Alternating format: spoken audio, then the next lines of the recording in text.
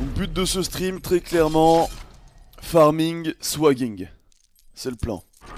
Tu vois le relooking aujourd'hui, si j'ai le temps de choper le niveau 30 tranquillement. Ouais, je pense, aujourd'hui je peux stream jusque 11h30 midi, quelque chose comme ça. 11h30 je crois. En fait j'ai un petit resto cet après, ce midi, c'est pour ça. Alors... Oui, voilà, ça met toujours à l'aise Doctissimo, ça met toujours à l'aise. Ils prennent toujours les pires cas et les pires situations. Alors qu'en général, les mecs qui vont... En fait, c'est marrant parce que Doctissimo, je trouve, c'est juste... Ah, je vais me suicider pour changer le map. C'est juste un site qui sert la plupart du temps à stresser les gens qui ont rien.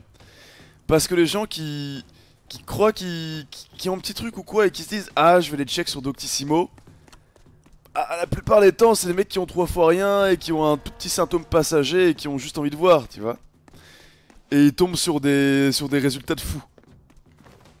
Alors que les gens qui ont vraiment des problèmes de santé très graves, je pense qu'ils n'ont pas besoin de passer par Doctissimo pour être au courant. Ils ont déjà des suivis un peu plus sérieux, je pense.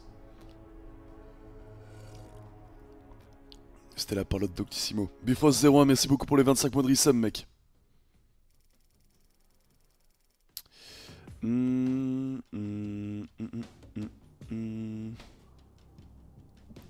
Mountain Peak, quel des moyens de jouer avec toi par hasard?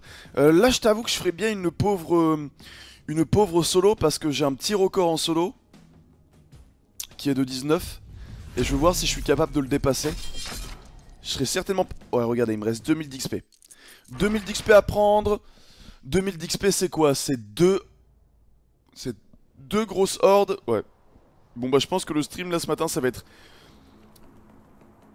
1h30 de gameplay, 1 heure de relooking. Quelque chose comme ça, en ratio. T'allais faire, merci beaucoup pour le prime, mec.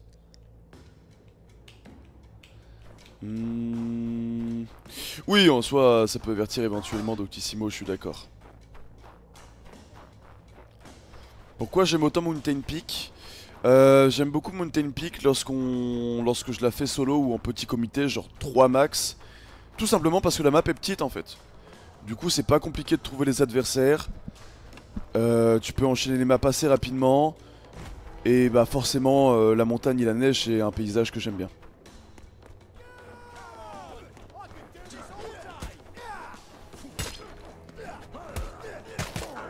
Bah alors.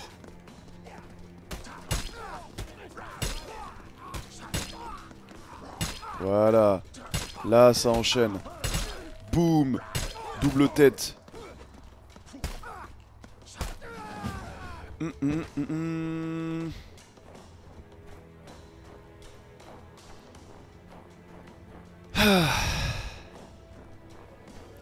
Bon, je pense que je vais... En gros, j'aime bien rush TP de justice, mais là je suis tout seul, tu vois, donc il me faudra peut-être une arme un peu plus tôt. Et quand j'ai besoin d'une arme plus que correcte plus tôt, t'auras ou l'option de la faux que j'aime pas, ou l'option de l'épée bâtarde que j'adore.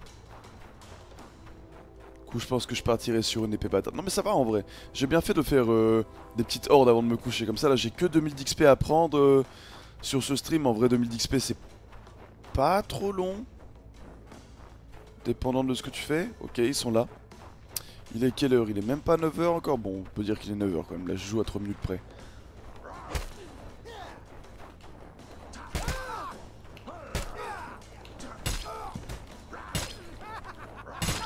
Attention, mec, avec sa faux, il est capable de me one-shot quand j'ai pas d'armure.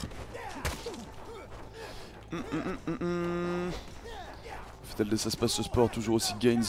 Ouais, toujours aussi gains, mec, ça se passe bien. Ça se passe bien.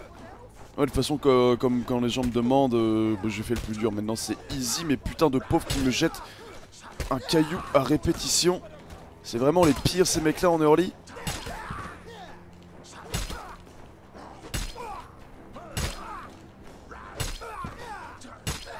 Alors, 80 gold.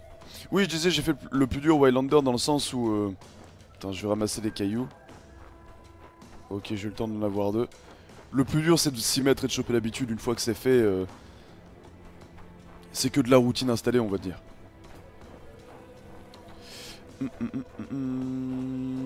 Combien d'XP par péon? Je sais pas exactement. Et chaque mob a une valeur en gold et en points différentes. Forcément les pauvres de base, les pauvres les plus faibles. Donc pas celui-là, parce que celui-là il a une arme. Mais celui derrière par exemple... Ah non, il a une petite faucille. Ok, en passant sur... Quand t'as des cailloux sur toi, t'as juste à passer dessus pour les ramasser. Lui, il faut essayer de l'éliminer rapidement, voilà, parce qu'il a une faux. Et vu que j'ai pas encore de pièces d'armure, la faux peut me faire beaucoup trop de dégâts. Bon, écoutez les gars, je vais grid. Au pire, tant pis, même si je perds... Je veux dire, c'est pas grave. Je peux relancer la horde. Et j'aurai quand même des gains. Je vais tenter de grid et de rush l'épée de justice. Donc elle coûte 200 gold. Là j'en ai bientôt 100.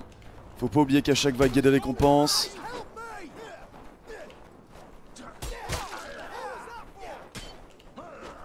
Ah. Bon, toi tu m'emmerdes. Oh la triple patate. Oh la double.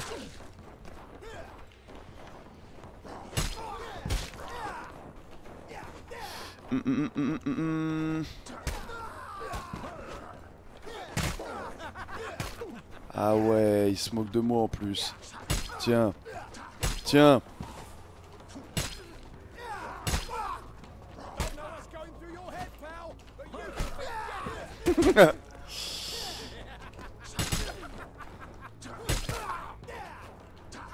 Il y en a un qui est... Ah non, il s'était arrêté, il avait pris son caillou. Je me disais, attends, je le vois plus, il est derrière moi là. Alors, 145. Donc pour avoir mon épée de justice, ça veut dire qu'il faut que je réussisse la vague qui arrive. Solo, sans armure, au point. Ça peut être compliqué quand même.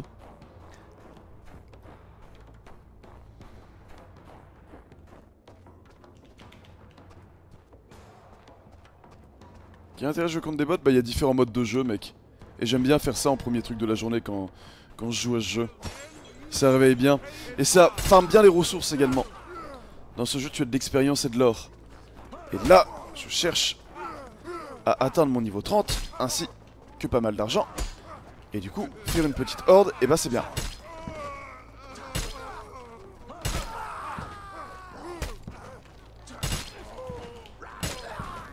Ok, il en reste 17. Oh oh. Oh, bah, je suis mort. Oh, je suis peut-être pas mort. Écoutez, j'ai pas la moindre idée de ce qui vient de se passer. Ils m'ont frappé, je suis tombé et c'était la merde. Oh merde, j'ai entendu des voix sur le côté, ça m'a fait trop peur.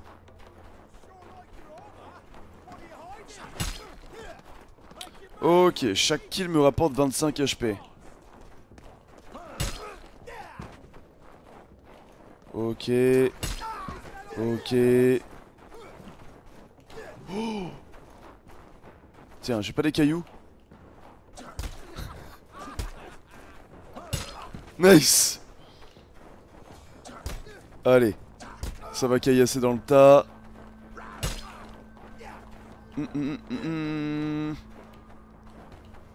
Bon allez, j'ai fait le plus dur. C'est pas le moment de troll, je veux mon épée de justice. C'est plus dur comme ulti ou pas. Comment ça? C'est... En fait, peu importe le nombre de joueurs que t'es, le mode Horde n'a pas de difficulté adaptable, du coup c'est toujours la même difficulté. Le seul truc que tu peux changer, je suis tombé là-dessus, c'est des serveurs hardcore. C'est-à-dire que le moindre dégât tue tes adversaires, mais c'est le cas dans les deux sens. C'est-à-dire que le moindre truc que tu prends, bah, tu meurs. Épée longue est bien au début LD, oui, oui, mais t'inquiète.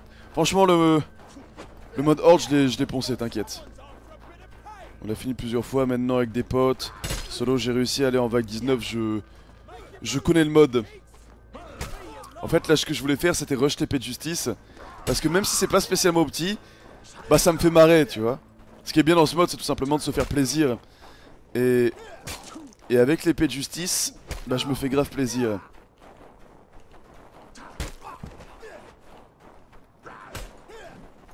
C'est décevant ça.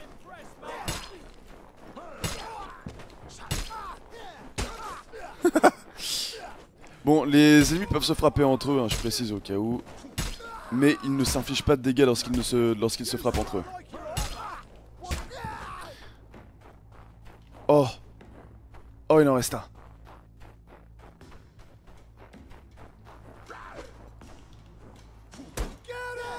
Attends. Alors, épée de justice, c'est parti. Bon, le souci, c'est que ça va me laisser à poil en tant qu'Inès. Ouais. Mais bon, l'épée de justice a un slicing de pauvre qui est vraiment incroyable. Alors, elle est où déjà? Ok, putain, j'ai eu peur de pas la trouver. Pourquoi c'est pas opti en rush l'épée de justice? Bah, c'est pas mauvais, tu vois, mais là, je suis tout seul. Donc, en étant tout seul, j'aurais préféré... Enfin... prendre une arme un peu moins chère qui me permette d'avoir un early un peu moins risqué. Mais l'épée de justice c'est pas mauvaise aussi. Attends. Celui avec son bouclier il est en train de me gâcher mon plaisir là. Mais ce qui est bien avec l'épée de justice c'est que tous les premiers types de pauvres, si on peut les appeler comme tels, se font one shot peu importe l'attaque, tu vois. Genre là celui-là peu importe le coup il se fait one shot. Les mecs en tenue de bouffon à moitié, ils se font one shot également. Tous ces mecs là forcément ils se font one shot. T'es capable d'en trancher plein en même temps. Voilà, tu vois chaque coup ça permet de mettre des sacrés slices. Est-ce qu'une bouse OS en hardcore? Ah je sais pas mec, j'ai joué qu'une seule fois sur un serveur hardcore, c'est pas mon truc. Je trouvais ça nul, je trouvais que ça cassait le principe du jeu.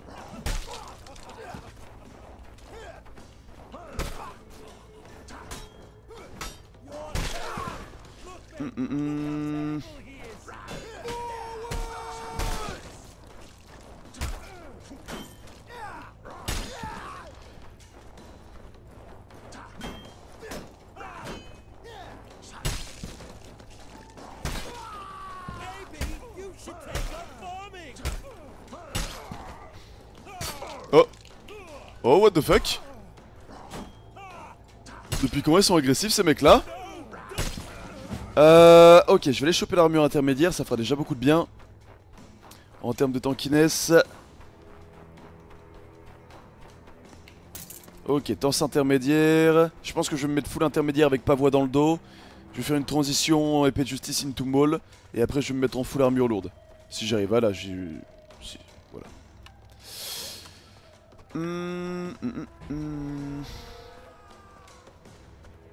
Alors, est-ce qu'il y a un mec avec un bouclier? Non. Bon bah on va se faire plaisir.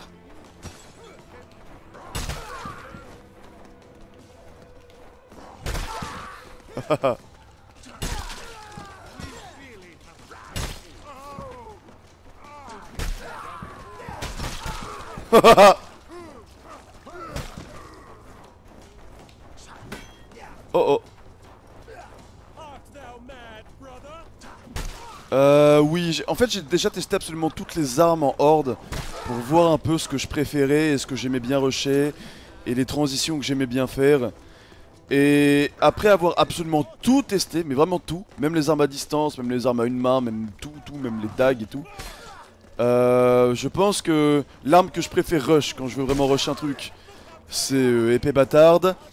Si je veux faire un rush un peu plus long, enfin, si je temporise un peu et que je me sens bien, épée de justice. Que je sois parti sur l'épée de justice ou l'épée bâtarde, je pars sur une transition maul à un moment quand il y a trop de chevaliers. Et en termes d'armure, bah tu te mets toujours, enfin, je me mets toujours full lourd avec un pavois dans le dos au bout d'un moment quoi. Et j'aime bien me mettre en full inter avec pavois dans le dos, faire transition maul et me mettre full lourd petit à petit.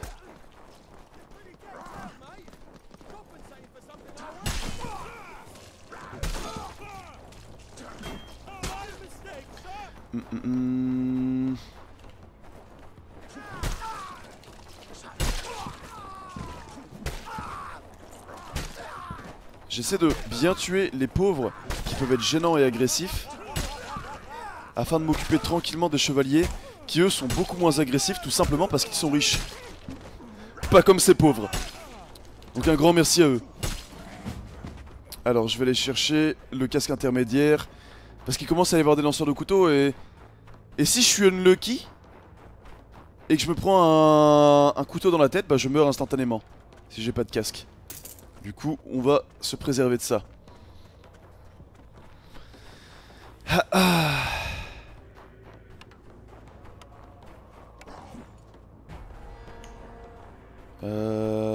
Ok.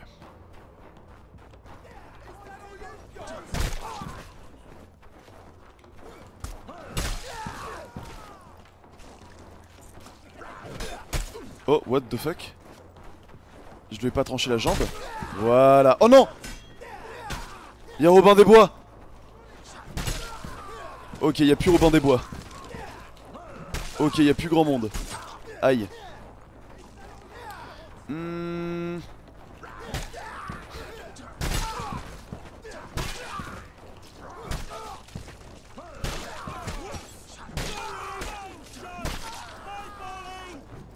Oh oh. Et je trouve que le mode Horde no fake, plus t'es nombreux, dire plus t'es nombreux, plus il est dur, c'est peut-être un peu exagéré, mais je trouve que le mieux pour jouer en Horde c'est genre 2-3. Parce que, enfin ça dépend des maps aussi, parce qu'il y a des maps qui sont vraiment très grandes. Mais plus t'es nombreux, plus les bots font des mouvements complètement aléatoires et resettent leur aggro en permanence. C'est-à-dire qu'ils courent vers un mec, et au dernier moment ils courent vers un autre, du coup ils te font louper ton coup. Ou quand tu essaies de les affronter en groupe, ils te mettent des rotations de l'enfer sur leurs attaques. Genre ils frappent un mec qui est devant eux et paf, ils ramènent le coup derrière eux et au final ils tapent toi, enfin tu vois. Et ça les rend pas forcément plus faciles à affronter. Enfin je veux dire, le fait d'être plus rend pas le mode forcément plus facile, je trouve.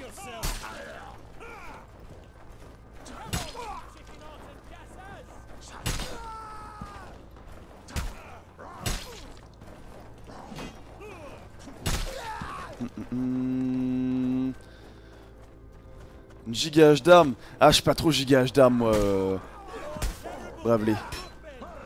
Comme dit, moi, c'est sur ce mode, c'est épée bâtarde, épée de justice, maul, mes armes préférées. Bon, normalement, j'ai beaucoup joué au marteau de bataille, ainsi qu'à la hache à une main, no fake. Elle peut mettre des gros dégâts dans la tête et one shot la plupart des pauvres en early. Mais c'est chiant de pas pouvoir mettre des gros slices au bout d'un moment. Alors, qu'est-ce qu'on a? Ok, j'ai de quoi me mettre en full intermédiaire. Du coup, là...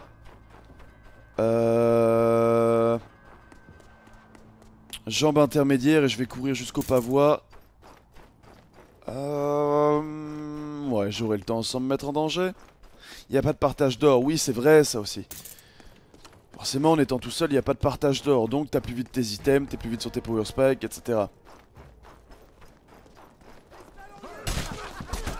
Et un mec bien équipé dans ce jeu, ça vaut bien plus que plein de mecs à poil, je trouve. Enfin, toujours je parle en horde. Parce qu'en PVP, en soi, plusieurs mecs à poil, je pense que c'est mieux. Pour submerger l'adversaire de coups. Oh, lui, faut surtout pas le laisser. Parfait. Les unités range, pire cauchemar. On les laisse pas.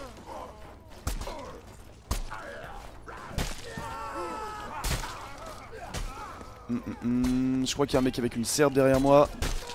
Ah, j'ai voulu faire une rotation, mais là ils sont pas bien placés pour que je fasse des... Ah voilà. Voilà. Oui, oui, oui. Je crois que j'ai un truc coincé dans mon casque. Attends, quoi? What the fuck? Ou alors j'ai un couteau qui est... What? Ok, ça a disparu. Aïe aïe aïe.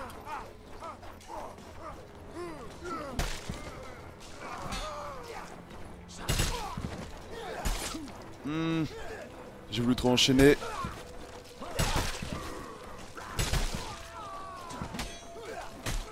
Ah, la parade qui fait pas plaisir quand tu veux mettre un gros slice. Voilà. Voilà. Mais oui. Mais c'est comme ça. Mais oui.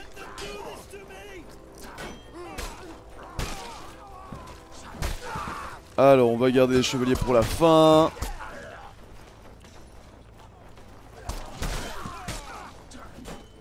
bordel.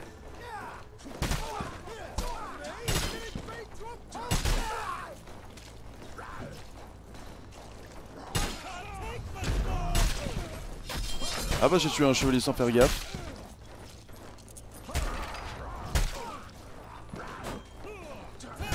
Le pauvre il a rien demandé. Même pas au courant de son existence et il meurt. Aïe.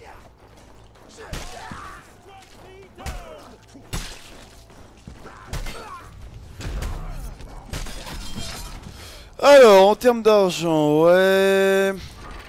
En vrai j'ai pas envie de faire la... Oh je vais garder l'argent de côté parce que j'aurais pu acheter un casque lourd ou des jambières lourdes là, mais torse lourd en premier c'est plutôt ce que je veux. Je s'appelle Groot, merci beaucoup pour les 6 mois.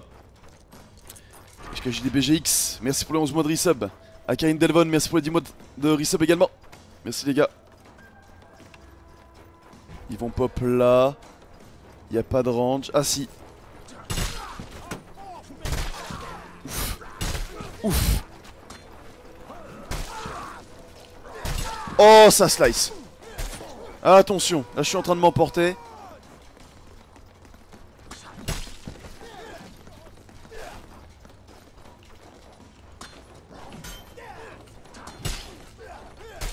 Ah, ils sont chiants, je peux pas les décapiter.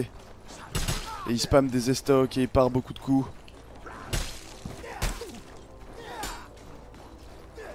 Il y en a 45 encore.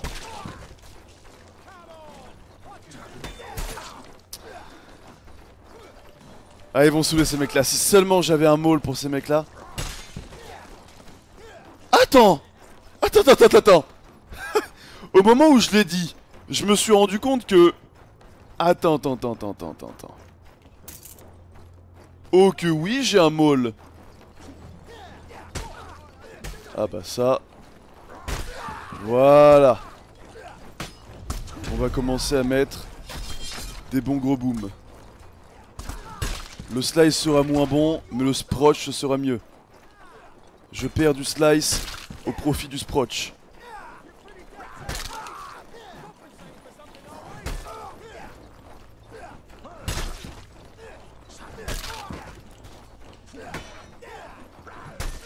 Ah, j'ai cru que j'avais la tête. Voilà. Oh non. Ah. Je vais repasser en épée de justice là parce que l'épée de justice, enfin, je la préfère contre les mecs beaucoup moins tanky. Le maul, je l'aime surtout vraiment bien quand il commence à y avoir des chevaliers et tout le bordel. Je pense que je vais rester en setup épée de justice pour le moment. Bon, le maul est acheté, j'ai plus qu'à penser à mes pièces d'armure lourdes.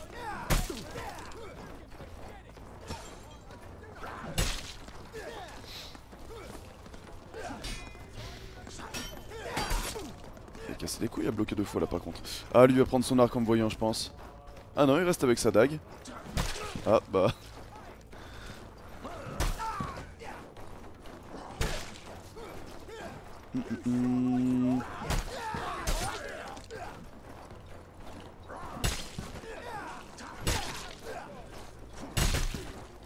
Nice, c'est un bon slice ça. Un bon rotate au slice.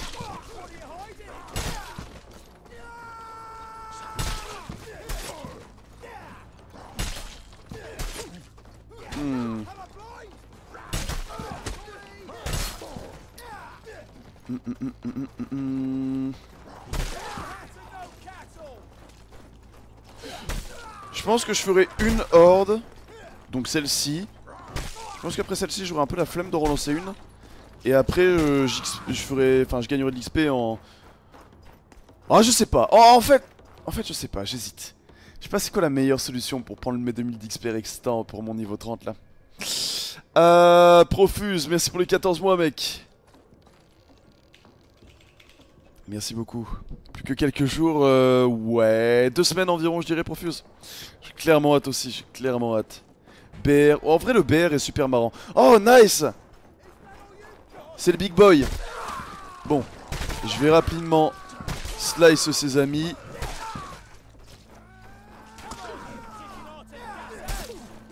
Ah tu casses les couilles. Ok, le big boy est là. Je vais switcher en maul pour le big boy. 15 de dégâts dans le corps quand il part pas, 9 quand il part, 20 dans la tête.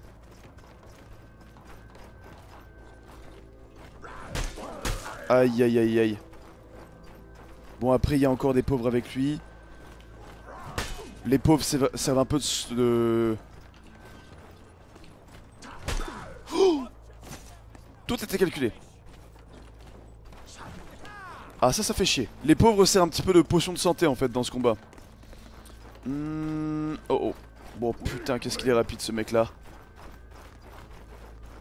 Ok on va partir du principe que...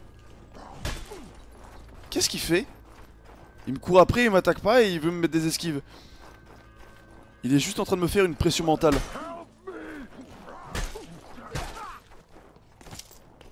Bon j'ai un peu gris d'un coup.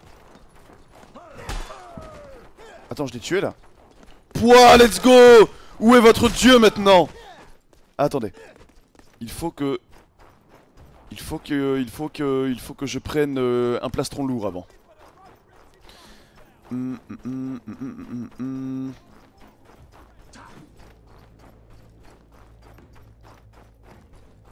Je pourrais aller faire du mode duel aussi sympa. Et ça XP pas mal. Après faut en trouver un bon quoi. Ça manque un peu de playlist Turbo Gaming. Je t'avoue que je me vois pas trop jouer à Mordhau avec une playlist spéciale au jeu. Je me vois pas jouer avec ce... Je me vois pas jouer à ce jeu avec comment dire, une playlist hors que la musique de base. Bon. Épée de justice. Je la jetterai au profit de boule de feu. Quand il y aura beaucoup trop de chevaliers.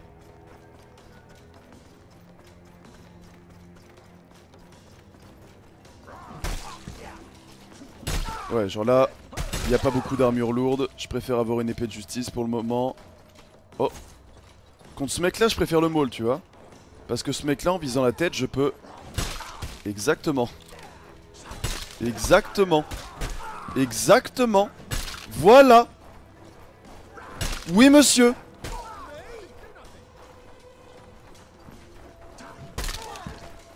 Bon, en fait, c'est quoi l'épée de justice? T'es une brave fille, mais t'as fait ton temps.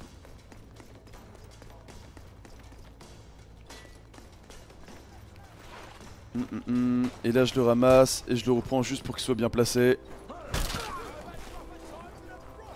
Enfin, je le jette et je le ramasse plutôt. Ouf!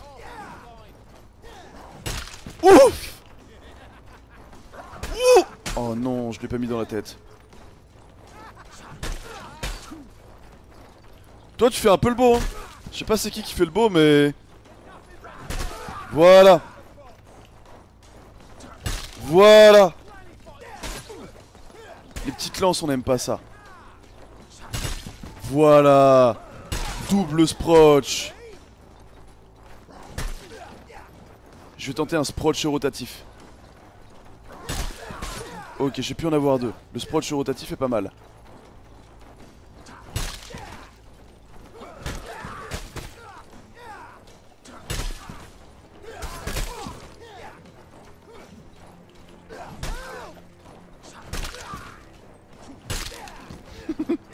Tiens, tiens, tiens. Voilà. Broken le Q-click. Il est fort en 1v1, mais le rotatif me permet d'en toucher plusieurs potentiellement. Et c'est pour ça qu'en Horde, je préfère le coup latéral.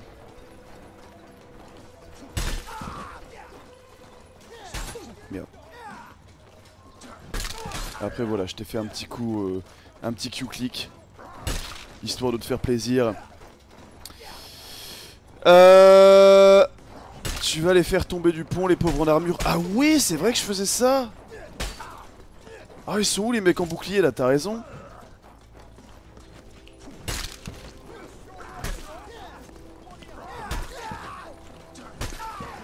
Attends, je vais aller prendre le casque lourd.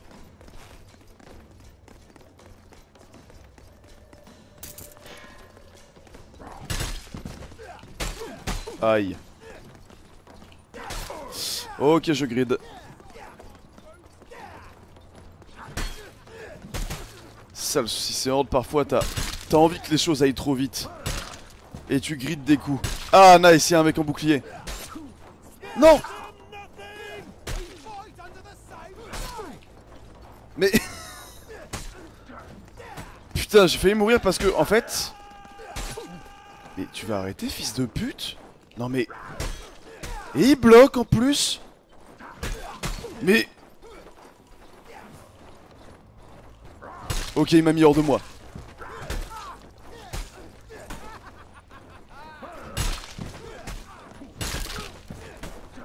Ils m'ont mis hors de moi, ces salopards.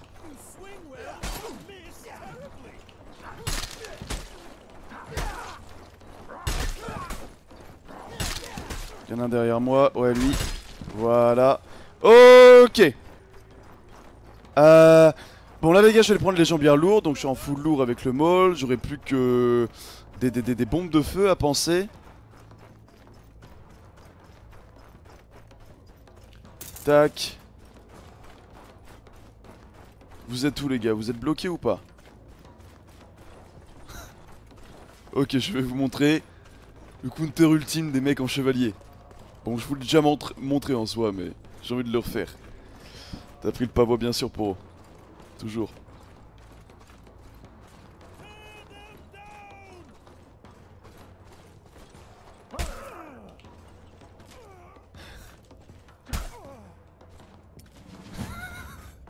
Bon, il faut que j'aille chercher une bombe de feu. Le big boy, tu l'as déjà fait tomber du pont. Non, je t'avoue que le big boy... Le big boy, bro, je me suis jamais risqué à faire le malin avec lui. Le big boy, je l'affronte avec un maul et en le respectant.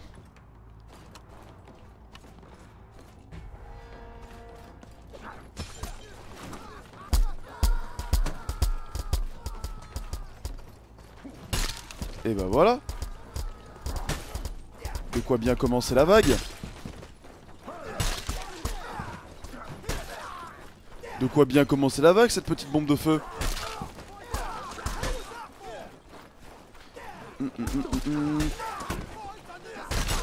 Ouf. Ouf.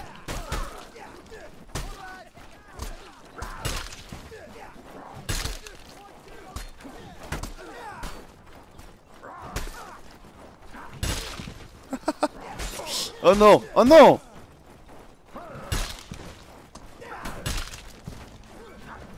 Ah bordel, il changeait d'arme. Ça a niqué mon calcul. Tiens. Tiens. Plus que 36, ouais. Là ça va commencer à être un peu long en solo quand même à faire les vagues. Il va falloir que je m'aide des boules de feu et que je fasse des jolis circuits de boules de feu.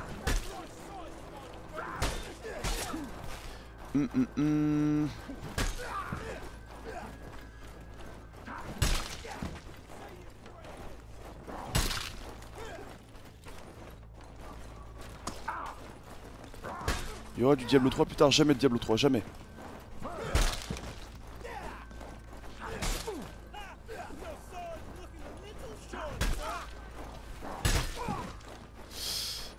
Du coup tu meurs jamais, c'est sans fin. Si les vagues se corsent vraiment au bout d'un moment. Et vague 19 il rajoute des nains qui te balancent des boules de feu. Puis tu es submergé par des archers et arcs longs. Enfin, en vrai, en solo, à partir d'une certaine vague, je sais plus exactement combien, il y a tellement de projectiles que c'est vraiment la merde.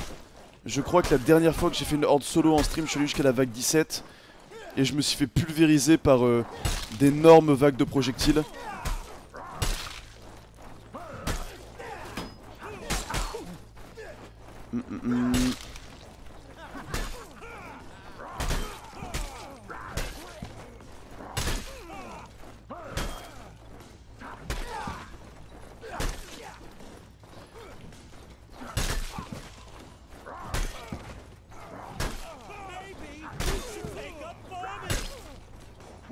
Allez, bombe de feu. Quoi? Quoi? Bon, bombe de feu quand même.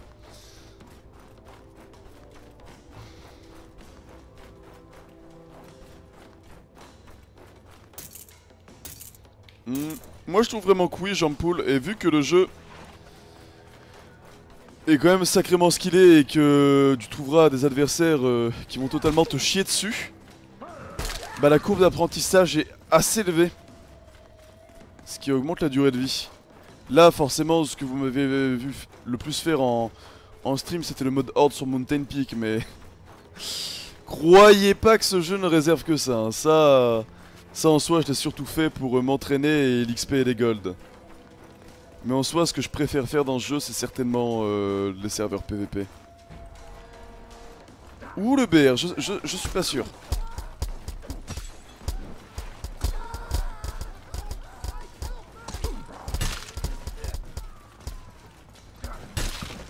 Iron Marines aujourd'hui, non. Non, même si c'est pas un mauvais jeu, je t'avoue que les RTS c'est vraiment pas mon truc et bah c'est purement un RTS quoi. Oh merde. C'est purement un RTS Iron Marines donc bon. Je suis content de l'avoir testé parce que je voulais voir ce qu'ils avaient fait les créateurs de Kingdom Rush. Étant donné que c'est mon tower défense préféré, bordel ils sont très mal placés. Voilà. Ça aidera à les décoasser un petit peu. Allez venez les gars. Voilà, on se décoince, voilà. Tiens, je vais acheter d'autres boules de feu.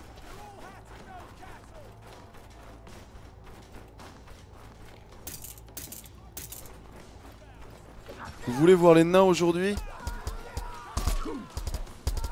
Ah, ça dépendra de la RNG de certains projectiles les gars. Quand t'es tout seul et qu'il commence à y avoir vraiment beaucoup d'archers, c'est compliqué quand même.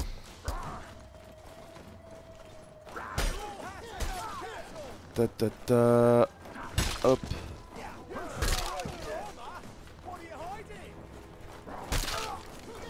Sérieusement, il y a une fin, c'est pas des manches limitées. Oui, il y a une fin. Le jeu s'arrête à la manche 21. Et au bout d'un certain moment, c'est un bordel pas possible. Il y a des géants, des nains, 12 milliards de range, des nains qui te balancent des boules de feu. Des géants qui ne prennent absolument aucun dégât, c'est même pas la peine d'essayer de les affronter au corps à corps parce qu'en un et stock ils sont capables de te tuer. Et tu leur mets genre 8 de dégâts avec le maul. Il y a plusieurs big boys par vague. Il y a même une espèce de boss de fin qui est un mec qui est à poil avec une épée à deux mains, mais qui est incroyablement tanky et qui bouge et frappe super vite. Non, il y a de quoi faire quand même, hein.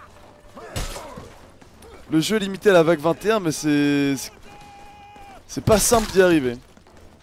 Tout seul, ça me paraît vraiment tendu.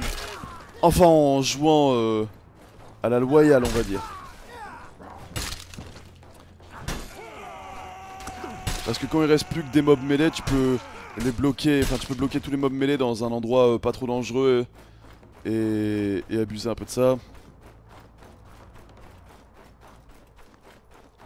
Est-ce que quand tu tues quelqu'un avec le feu, tu régènes aussi? Non. Tu régènes uniquement lorsque tu tues au corps à corps. Donc pas avec les boules de feu, pas les arcs, arbalètes et tout le bordel. Enfin dans ce mode de jeu du moins. Je pense que c'est pareil en PvP mais je suis pas sûr à 100%. Je saurais pas te dire parce qu'en PvP je joue absolument jamais range. Et en PvE pas vrai. Enfin je mets des bombes de feu en PvE quoi. Donc en Horde. C'est un peu obligatoire.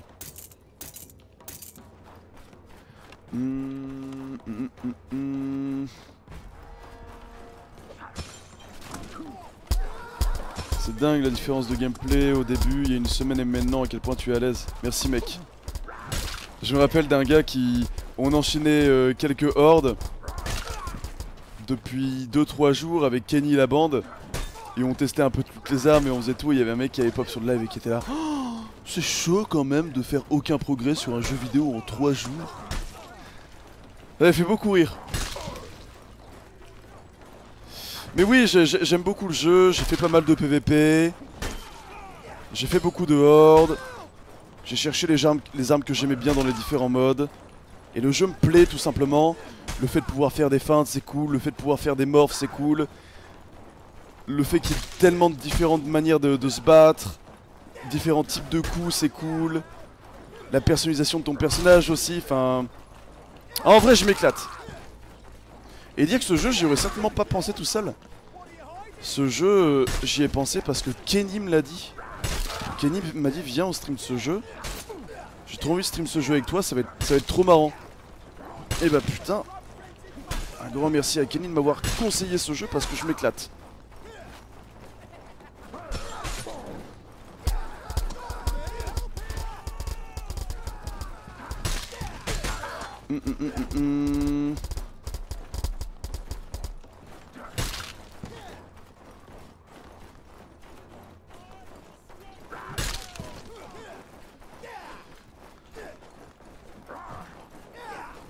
Pourquoi vous dites étoile du soir? C'est étoile du matin? Attends, elle est marquée comment dans la traduction française? Parce que l'arme est posée juste là. Attends, elle est où l'arme? Elle est là. Étoile du soir. Ouais, c'est vrai, étoile du soir.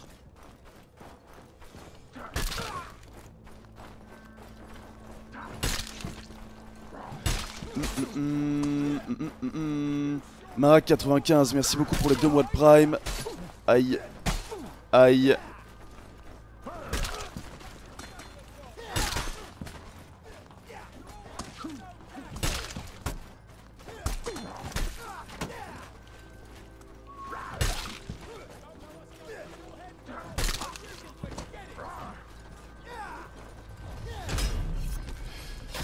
TMX 4445. Tiens. Merci beaucoup pour le Prime, mec.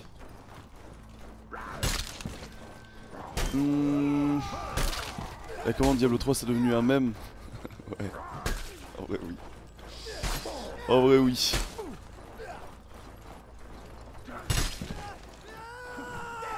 Aïe aïe aïe.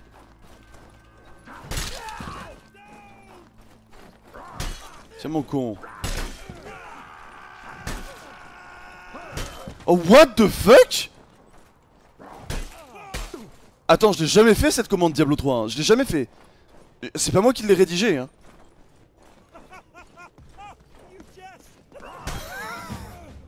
Attends, c'est Yaourt du coup qui l'a fait. Attends, je crois que c'est Yaourt du coup qui a fait la commande à ma place. Merci Ray. C'est sympa mon con. Ah. Putain, quel homme quoi.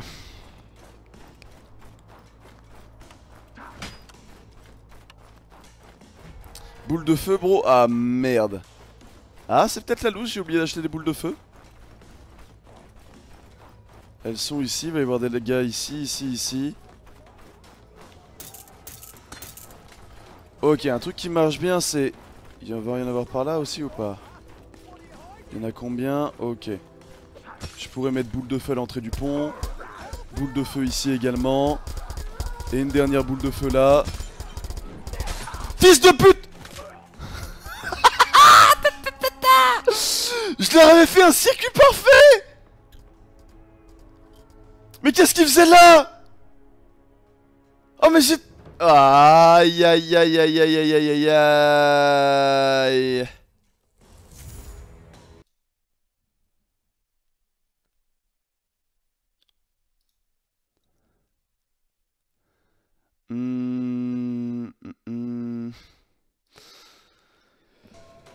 C'était pas le bon plan. C'était le bon plan. Bon, j'ai gagné quoi? J'ai pas regardé. Alors il me reste 1300.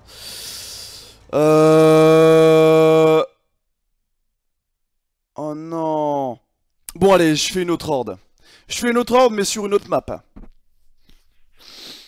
Je fais une autre horde mais sur une autre map. Je me vois pas prendre 1300 avec un mode de jeu haute corde. Du coup je vais faire une autre horde les gars. Et après je switcherai sur PVP BR.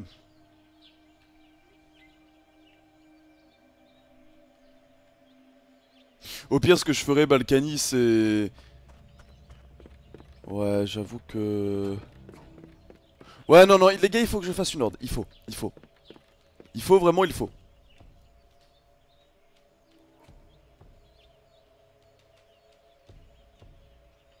Ah j'avais tellement fait un circuit parfait de brûlure sur le pont là, ils étaient tous à ma merci.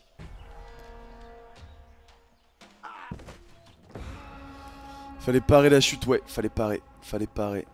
Je t'avoue que En fait, je me suis retourné, j'ai vu son coup arriver et j'ai paniqué.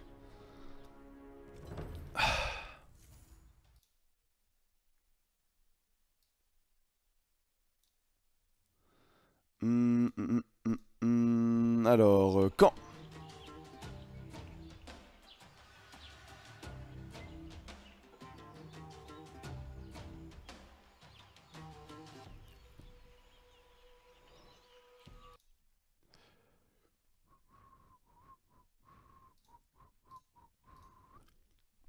Go réveiller We Must Move. Non, We Must Move, il se réveille vers 14 h.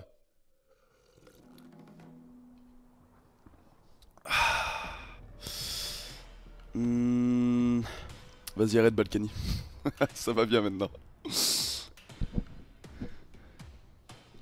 Attendez, juste un truc.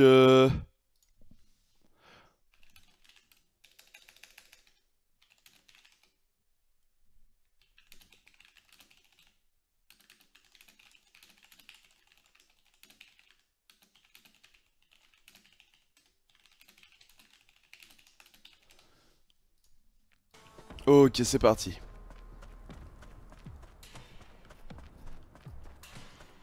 Oui, Move, il a tryhard ses morts sur Rust, je pense qu'il dort encore. Oui, oui, Kenny, en général, il live jusqu'à genre 2-3 heures du matin, je crois, et il se réveille vers 14 h, c'est à peu près ça son rythme de vie. Allez, vas-y, c'est parti. Non, Balkany. Et si tu veux tout savoir, ma dernière Yoshi Cup s'est extrêmement bien passée, étant donné que j'ai fait top 1. J'ai fait top 1, les amis, top 1. Je ne sais pas si vous vous rendez compte. J'ai fait un top 1 hier. Le premier top 1 de toute ma vie.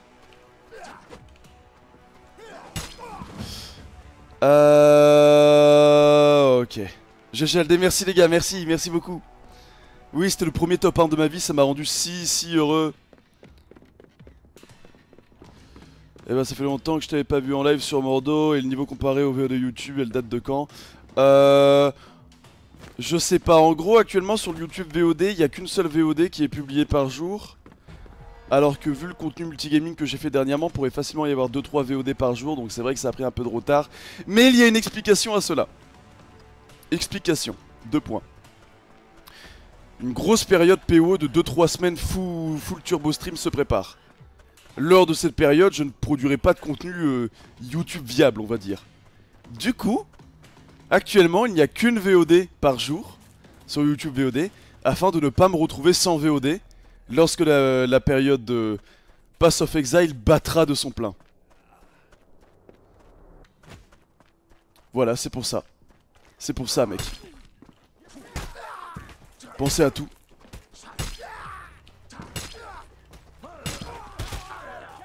Ah non, non, non, les cailloux, c'est vraiment cheaté en early. Arrête.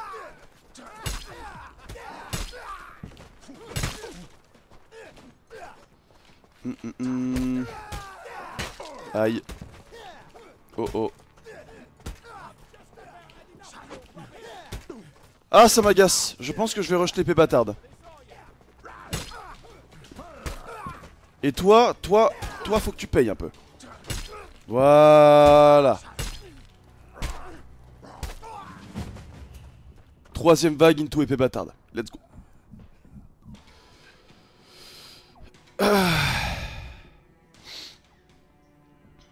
Pourquoi faire un stream alors que je suis en cours? Mais c'est vrai, ce moment bizarre. Tu m'avais envoyé un SMS en plus ce matin, me disant Alderiate, ne lance pas de live, je suis en cours.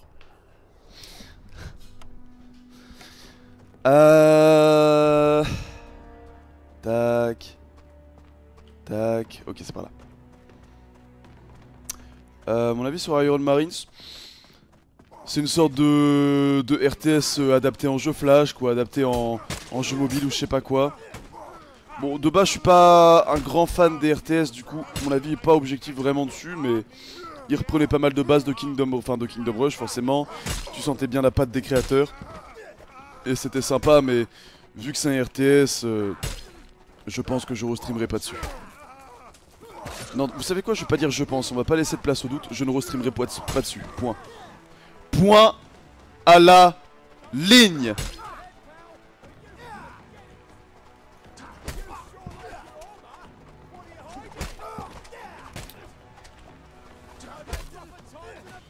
j'ai fait le DLC Color of Madness, bien sûr, je l'avais tellement pensé. Il rajoutait beaucoup de durée de vie au jeu, j'aimais bien.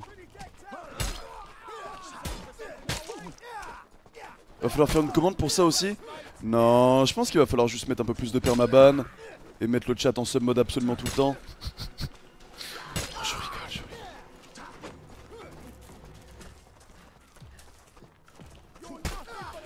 rigole.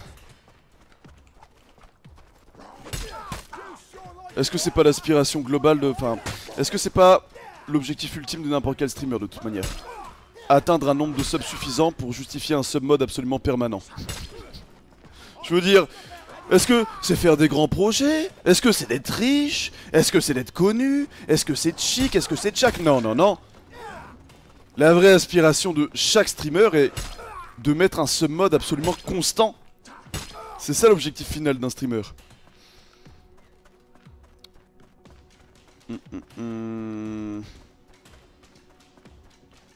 Épée bâtarde.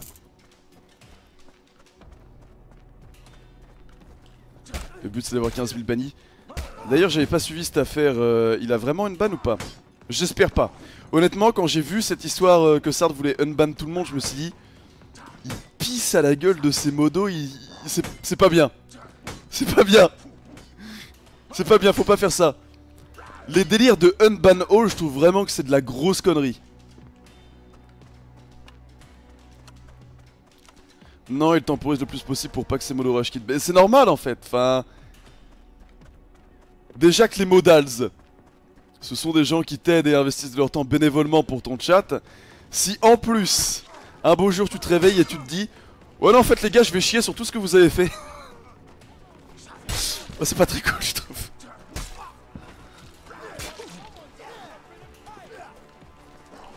Oui surtout qu'il a pas réussi, oui comme quoi la commande elle buguait ou je sais pas quoi. Mais fils de pute! Je vais pas mourir à la vague 4 quand même. Voilà. Mais en vrai, je trouve que cette histoire de unban all c'est un peu facile, tu vois, c'est... Bon, c'est un peu trop simple, c'est un peu... Ouais, je passe pour le gentil, je me mets le public dans ma poche... Le grand gentil qui unban les gens, non, non, non, non, non. Moi je trouve que c'est has-been comme concept. Moi je pense que les vrais streamers avec des couilles, ce qu'ils devraient faire c'est un nouveau concept. À X nombre de subs, je banne tout le monde. Et là ça devient très très intéressant. Là ça devient cool.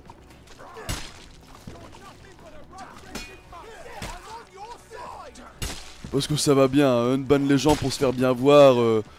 Ça va maintenant, faut changer le concept un peu. Faut l'inverser même. Slash ban all.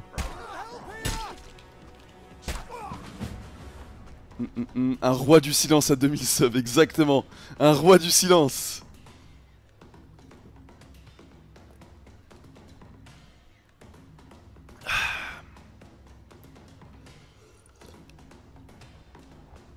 Est-ce que je suis pas censé voir ça dans les prochains jours? Si, demain, on participe à un projet top secret. Mais alors top secret, mais vraiment tellement top et tellement secret.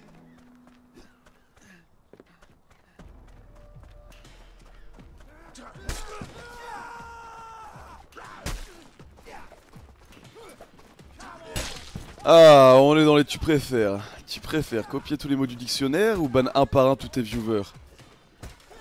Franchement, je fais tout le dictionnaire. Franchement, je préfère faire le dictionnaire. Bah, je pense que je suis gagnant.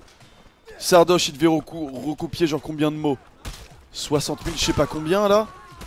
Il y a combien de followers à ma chaîne? Je sais pas, quelque chose comme 200 000 plus. Donc je pense que recopier le dictionnaire c'est mieux. Ah non mais faut pas penser aux viewers actuels. T'auras jamais tous tes viewers qui sont là actuellement. C'est impossible. Quand la personne dit tous tes viewers, donc tous tes potentiels viewers, donc toutes les personnes qui ont follow ta chaîne, tu vois. Voire même plus, parce qu'il y a plein de gens qui ont pas forcément follow et qui regardent quand même, tu vois. Donc non, je vous assure que recopier le dictionnaire c'est beaucoup mieux. Il y a plus de 60 000 mots Alderiate. Ouais, mais quand Sardoche, il avait le total. Quand il faisait son défi, là, il y en avait quoi, 67 000 ou je sais pas quoi dans sa version. Enfin, dans les règles du défi qui s'était posé. Donc tout ça pour dire, recopier le dictionnaire, c'est plus rentable. Par un simple calcul.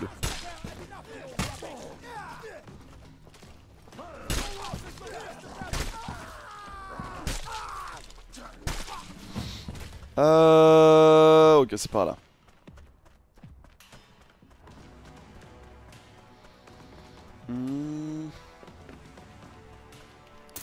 Torse moyen. Bon, je leur montre bien ces paysans, les gars. Je tente d'aller le plus loin possible sur cette vague. Enfin, sur cette horde. Et je ferai le reste de mon niveau en BR, serveur duel, truc du genre, quoi.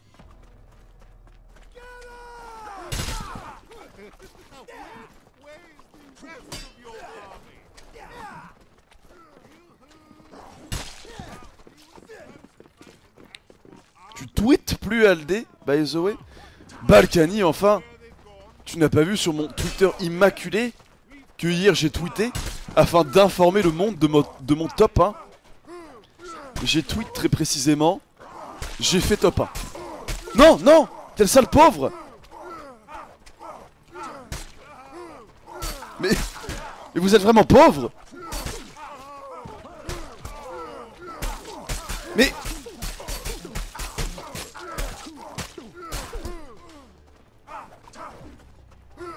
what the fuck? Ils m'ont jamais fait ça de ma vie. Et pourtant j'en ai affronté des mobs comme ça, ils m'ont jamais fait ça. Putain, ils s'étaient déchaînés. Aïe aïe aïe aïe aïe aïe. Ouais, le couteau cancelle pas l'auto-attaque exactement. Mais en fait quand ils m'ont bloqué, j'ai eu peur que les autres me frappent également. Mais il semblerait que par chance n'ait pas été le cas. Oh oh, la parole était mauvaise. Et Aldé, je me fais opérer dans 1 heure, merci de m'occuper l'esprit autrement qu'en attendant de rien, mec. Tu te fais opérer de quoi? Tu te fais opérer de quoi, Proudy?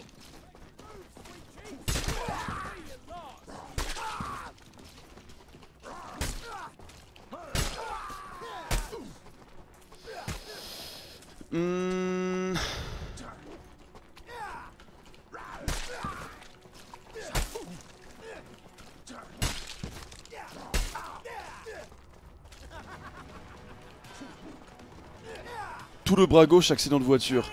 Ah. Ça doit être hard, courage mec. Je le pense sincèrement.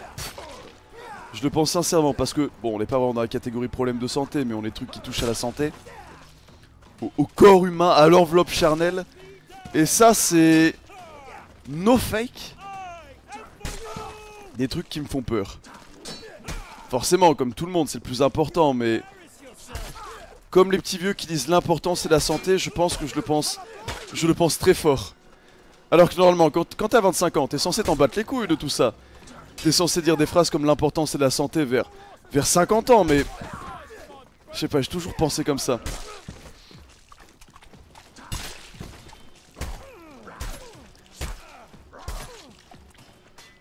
Merde. J'ai drop mon épée bâtard, je sais pas pourquoi.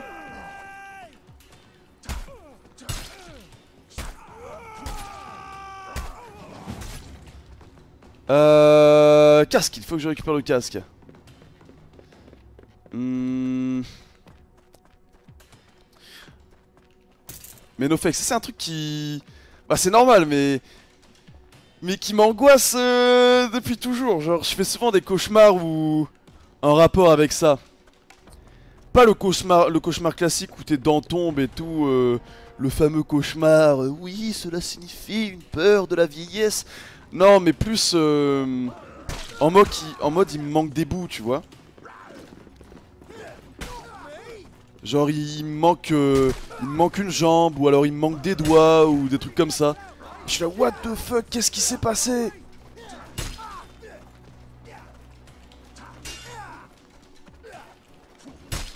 Parce que on n'y pense pas en vrai.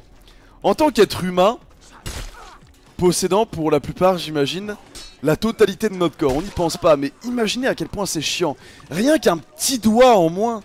Rien qu'un bout de doigt en moins, rien qu'un orteil en moins. Imaginez comment ça complique la vie, comment c'est trop chiant. Je sais pas pourquoi je pense souvent à ça, mais j'y pense souvent. Peut-être parce que je tranche des gens à longueur de journée. Et du coup parfois je me dis putain de merde. J'aimerais pas qu'on me tranche.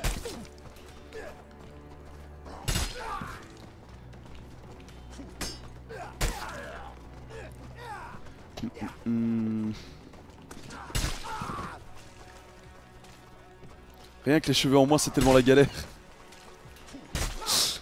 Hashtag blague. Mais non, plus sérieusement c'est plutôt quelque chose d'assez pratique ça. Je vais pas mytho. L'assumer est un processus long et dur, je le reconnais. Une fois que c'est fait, c'est vraiment une amélioration de la vie no fake.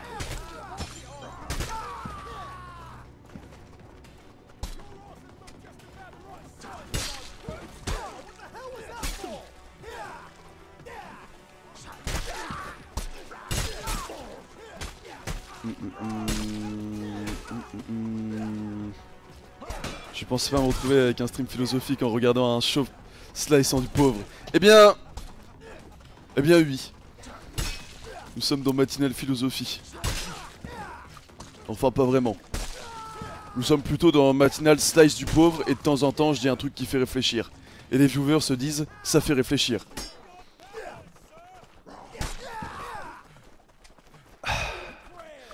J'ai vite compris pourquoi c'était dur d'assumer d'être chauve.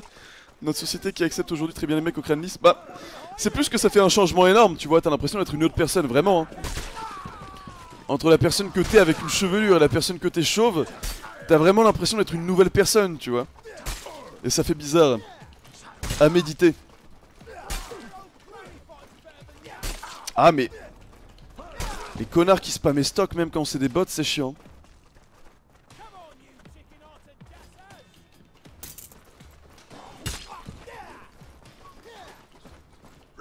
Tu es si intelligent, Alderiate, merci mec. J'ai fait une fac supérieure en intelligence. Ça m'a rendu très très intelligent. Merde.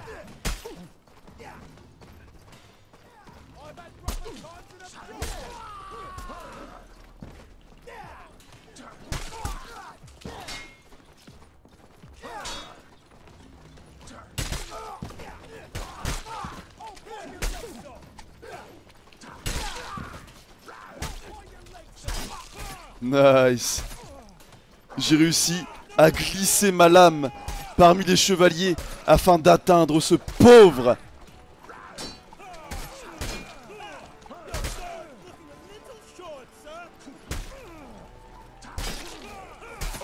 Aïe aïe aïe aïe aïe.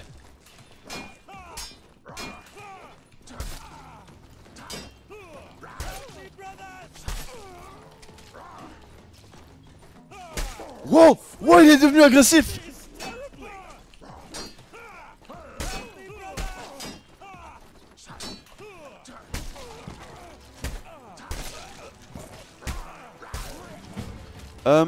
Alors, je suis en full lourd, qu'est-ce qui me manque? Le pavois dans le dos. En full inter. Pavois dans le dos, into transition ball, c'est parti.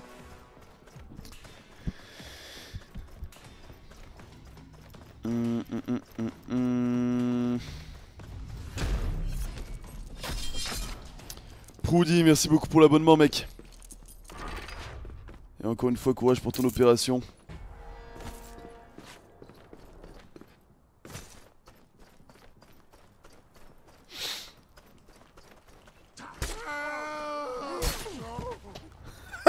Non! Non! Non! Il est en train de me pauvrer! Rends mon argent! Mais...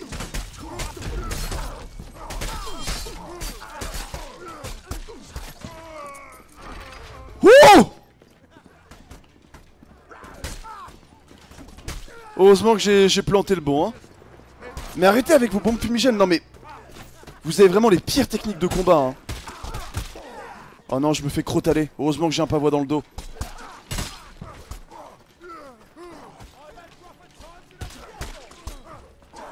Je sais pas, c'est moi qui arrive pas à gérer ces mobs cette vague-ci ou si...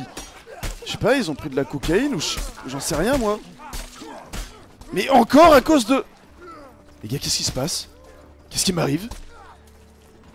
Qu'est-ce qui fait que j'arrive plus à gérer ces mobs-là? Qu'est-ce qui se passe? Il ne représentait aucun problème et c'est devenu mes némésis? Mais arrête! T'as pas la bonne épée. Peut-être qu'une petite épée de justice dans leur grand-mère, ça leur ferait du bien.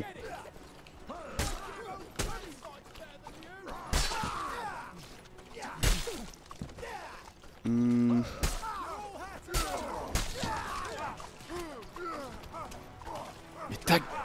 Mais... Bon ok, vous m'avez convaincu. C'est aller trop loin. L'épée bâtarde en solo c'est un peu dur. Je go épée de justice. On va slicer un peu.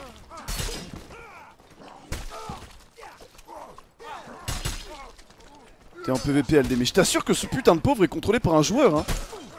Regarde le... Il a esquivé mon attaque en se mettant accroupi et en baissant la tête.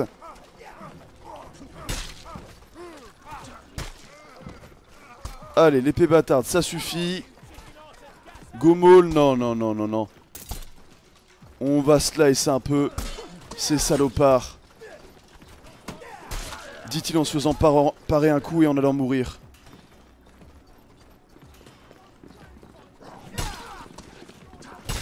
Nice. Voilà. Oh non, pas les boucliers, ils vont me bloquer. Non, non, non.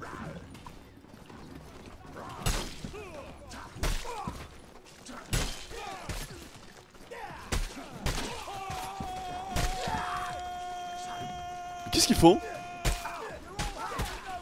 Tu vois ce genre de déplacement random? C'est dur à lire.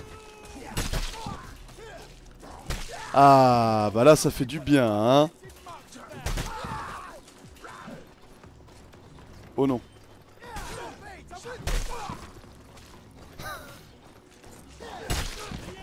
Oh non! Je pensais que je pouvais contourner mais... Oh, je suis dans un mur invisible! Adieu. Oh, peut-être pas adieu? Mais... C'est un cauchemar cette manche. Des murs invisibles, des pauvres qui me bloquent, des machins, des... Eh, ça va maintenant. Tiens, nique ta mère, Robin.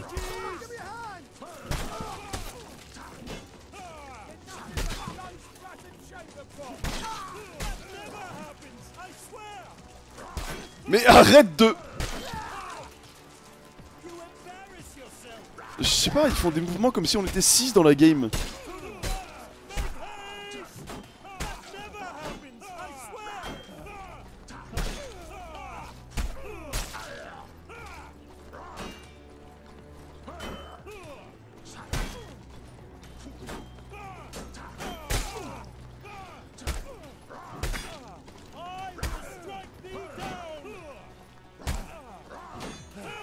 Mais normalement, coup de pied une tout. Qui a buffé? Qui a buffé ce mode de jeu? Ouais, voilà, comme ça passe. Oh oh. C'était une petite erreur. Voilà. Voilà. Mais oui. Ok, ça va, on se sent mieux. Alors, full inter, le pavois, l'épée de justice. Maintenant, il me faut maul, transition à mur lourde. J'aurais pu attendre un peu plus pour avoir le maul et finir ça tranquillement à l'épée bâtarde, mais... Mais non. Case Rake, merci beaucoup pour les 8 mois de resub. Balta69, merci pour le prime.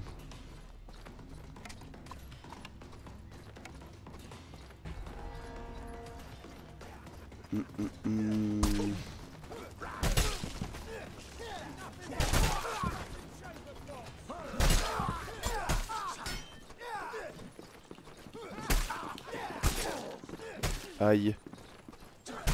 Nice. El Doblo Sliceau.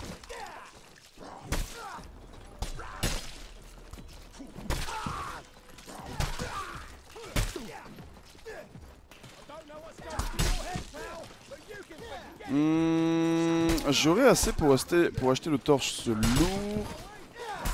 Après celle-ci, faire attention aux circuits par lesquels je passe, ne pas mourir comme ça serait un peu dommage. Saloperie d'âge d'armes.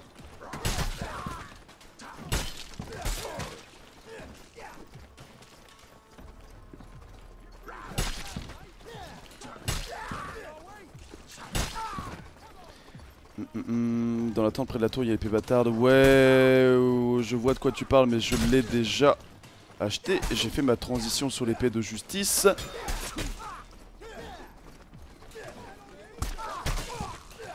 Il n'y a pas encore beaucoup de mecs en armure spécialement lourde. Aïe.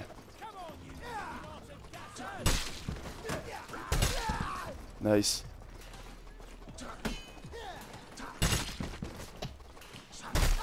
Ah. Non, non, non, non. En vrai, juste déposez vos armes et laissez-moi vous taper. Et comme ça, on ira vite sur le stream relooking, les gars. En vrai. Est-ce que vous voulez pas juste arrêter de vous défendre?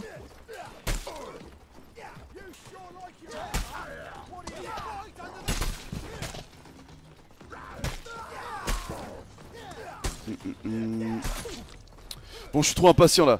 Ça sent que j'ai envie de faire mon relooking, je veux trop enchaîner les coups.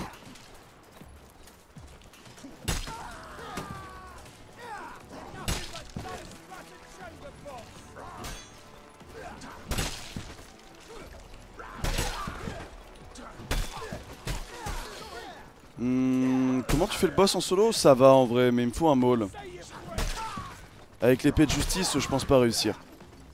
Avec le maul, je sais comment faire. Avec l'épée de justice, compliqué en solo, le big boy.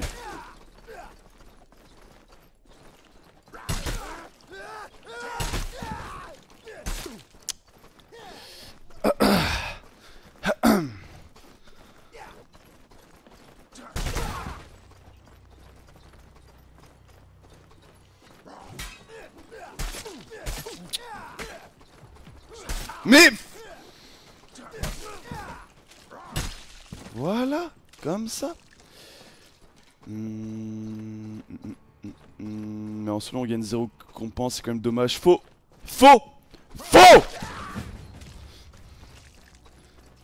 C'est faux, c'est pas vrai. Tu gagnes de l'or et de l'XP en solo. Vous savez ce que j'aime pas? Quand je lis des gens qui affirment des choses fausses. Ça j'aime vraiment pas.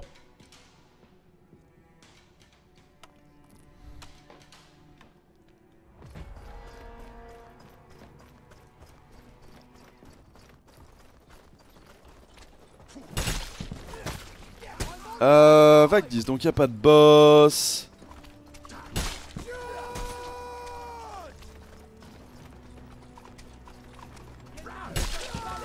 Non, il a dit solo, toi t'es sur un serveur. Kirionx, laisse-moi être de mauvaise humeur tranquillement.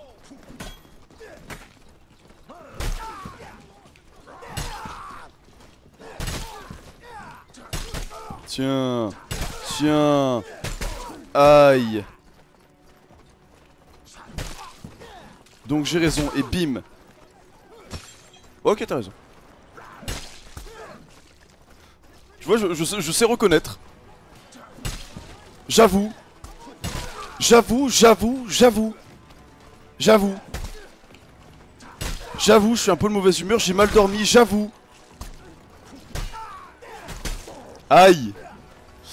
Oh, attends, je sais ce qui va me rendre de meilleure humeur là. Ok, c'est bon, je me sens beaucoup mieux. Voilà. Voilà. Mais oui. Ah, aïe. Bon, est-ce qu'on irait pas kicker du pauvre, les gars? Non, pas les lances. En plus, ça fait un bruit très agressif à l'oreille. Mais non, non, on aime... Mais... ta grand-mère, c'est pas possible ça. Mais les coups des stocks avec des lances, vous me...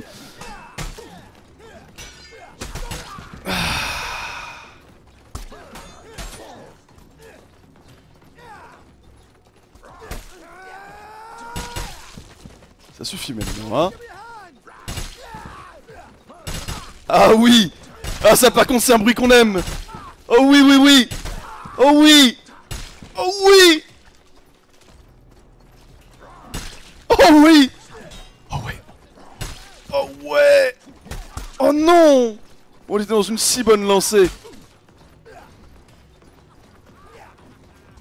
Est-ce que les mobs peuvent se faire des dégâts? Malheureusement non. Enfin heureusement en fait plutôt.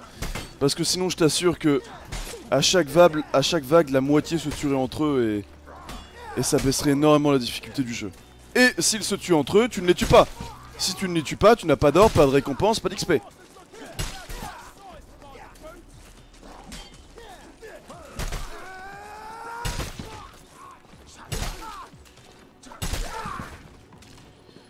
Tiens, tiens, tiens.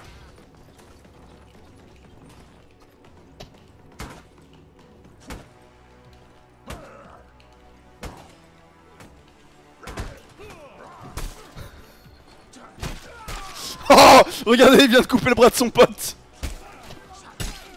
Aïe, aïe, aïe, aïe, aïe. Attends, bro.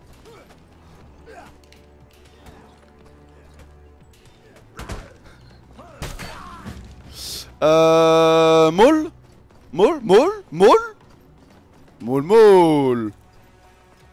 Allez, ça va prendre le maul. Adieu, épée de justice, je t'aimais bien.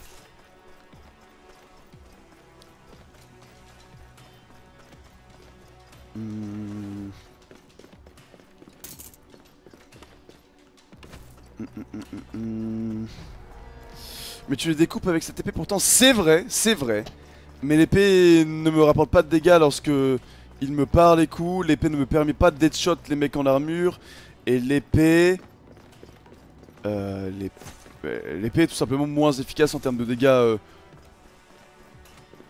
J'ai pas les mots, mais sur les mecs en armure. Arme contendante vs armure égale bien.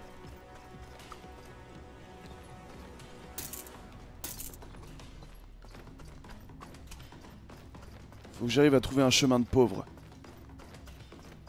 Par où est-ce qu'ils vont courir? Oh les gars, j'ai une idée de dingue.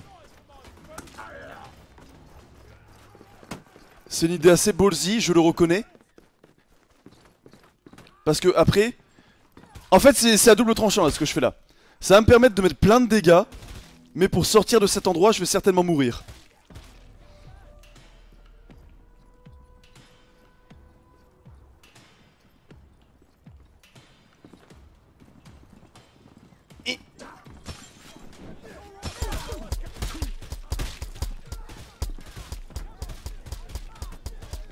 Ah c'est absolument pas de la triche vu que ça a été buffé maintenant.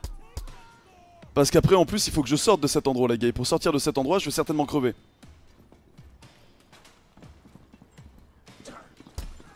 Ok c'est le moment. Oh merde merde merde, j'ai raté mon saut. Ok les gars c'est le moment.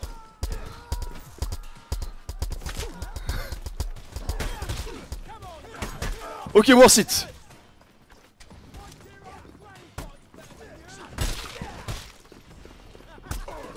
Ça a été patched, exact, ça a été patched et les popos ont été buffés. Tiens, quel plaisir de leur exploser le crâne à ces mecs là.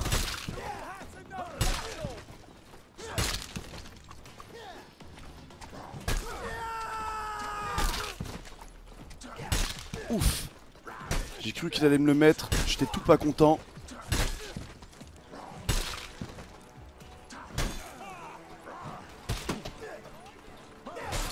Aïe.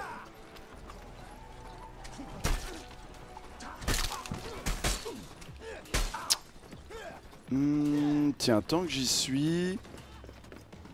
Exact. Ils sont en train de me contourner. Qu'est-ce qu'ils font? Ah effectivement ils me contournaient. Bordel, ils sont pas rentrés par la porte. Je voulais en attendre un et lui mettre un joli coup de molle dans la tête, mais... Ça s'est pas passé comme prévu. Aïe, j'ai pris les stocks juste un peu.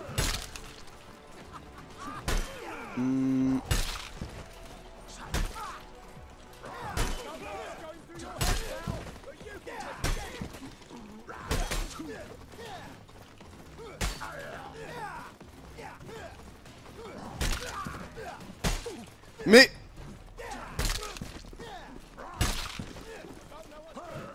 meilleur défouloir.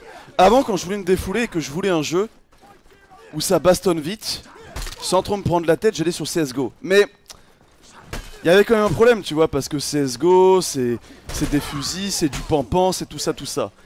Puis ils ont créé Mordhau. Et là, ma vie est devenue si bien. Quand j'ai besoin d'un bon gros défouloir, en première personne et de tuer des gens, j'ai maintenant un jeu médiéval qui me permet de le faire. Et qui me permet de démembrer, de briser, de brûler, de perforer, de tout ce que tu veux. Boum. PO, ça reste mon meilleur défouloir.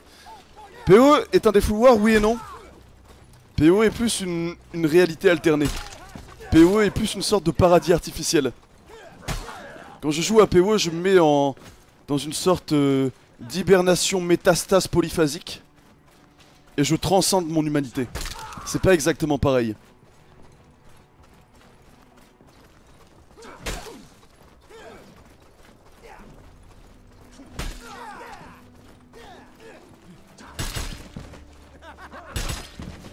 Alors, qu'est-ce qu'on a? On a le casque lourd à aller chercher, mais je sais plus exactement où il est.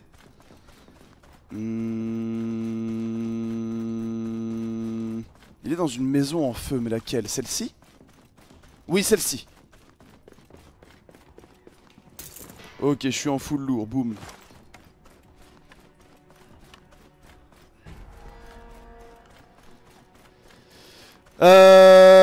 Je joue sur le serveur de Kenny qu'on avait pris quand on avait commencé à jouer ensemble.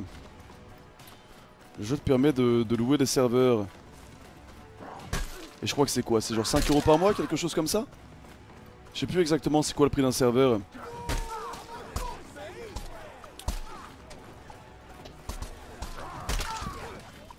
Et du coup on peut dire que je suis full stuff là? Ouais. Le seul truc que je vais acheter en boucle à partir de maintenant, ça va être des bombes de feu. Ah. Pour aller le plus loin possible. Mais je pense que je vais pas tarder à ou en avoir marre ou à perdre. Mais il faut continuer, il faut penser au relooking. Gardez bien en tête que chaque crâne que je brise, chaque côte que je brise, chaque famille que je brise, ça me rapproche de mon stream relooking. Et stream relooking égale bien. Parce qu'après je pourrais les swaguer dans les serveurs PVP. Pimp my knight, exactement.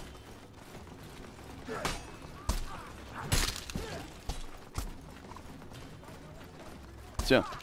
Oh oh. Oh non, non. Ok, j'ai trollé. Le grid de la boule de feu. Mais il sera rentable. Brûlez!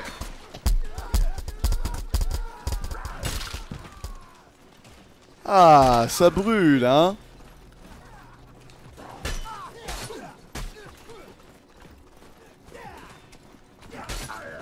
Ah, le double stock. Non mais arrête avec tes stocks, t'as une bardiche, fais autre chose.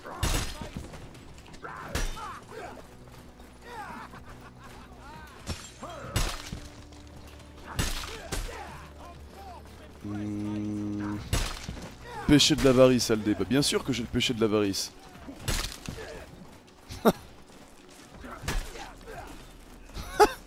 Imagine t'es pas avare. Imagine t'aimes pas l'argent. Imagine genre t'es pas capitaliste. Oh la honte. Oh la honte. Et regardez-le, il aime pas l'argent. Oh merde.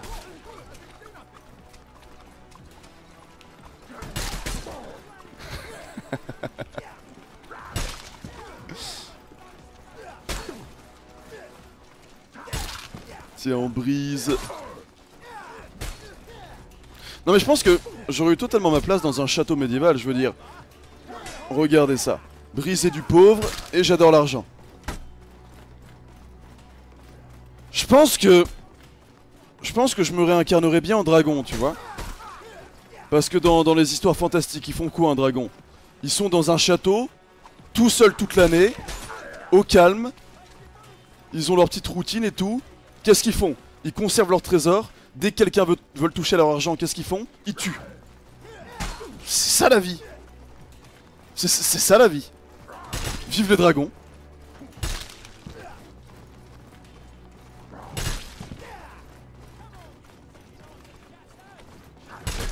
Et en plus quand t'es un dragon tu peux avoir des rôles d'acteurs stylés, genre dans Shrek. Tu peux être le dragon dans Shrek.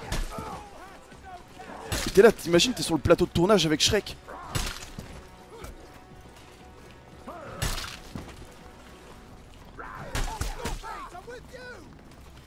Et avoir des relations sexuelles avec un âne.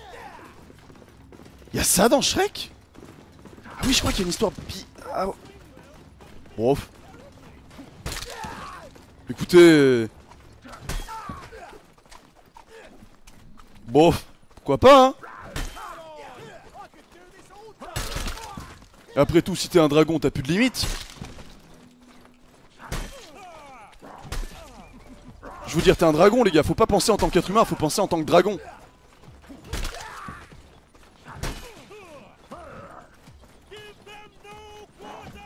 Non, j'aime pas quand ils font ça.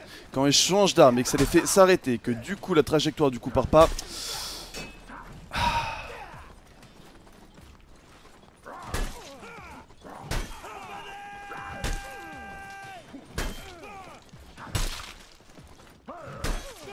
Vous êtes tellement fermé d'esprit, vous êtes en train de me dire que personne dans ce chat n'est un dragon? C'est décevant. Moi qui pensais m'adresser avec les réels dragons d'internet, je me rends compte qu'il n'y a pas de dragon. Très très décevant. Très très très décevant.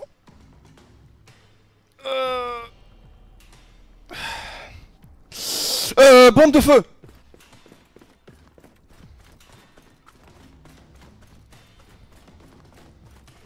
Bombe de feu, bombe de feu, bombe de feu. Le problème c'est que bien optimiser les bombes de feu et la trajectoire des pauvres sur cette map, je suis pas sûr de moi à 100%. Là en vrai ils vont tous passer par là. Attends, j'en ai vraiment mis pour 2 là.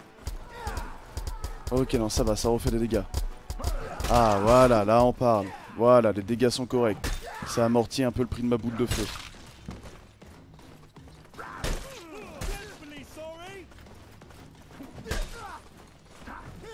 Merde.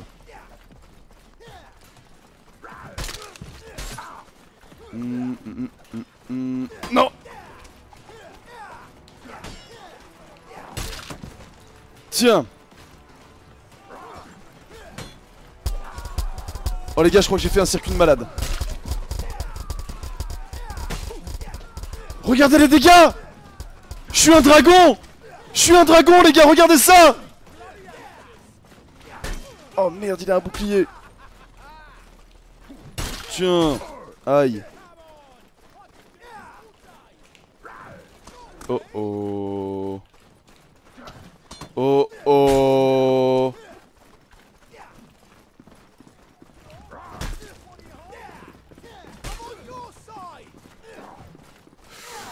Les stocks, je l'ai vu venir, il m'a pas fait plaise.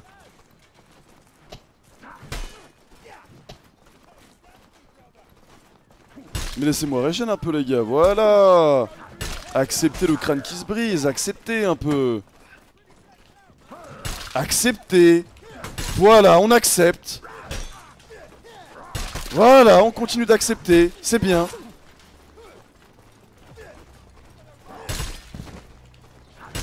Voilà, oh là là, l'acceptation est totale.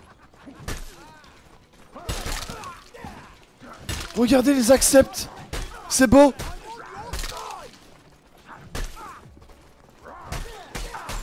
Oh oh. Oh non.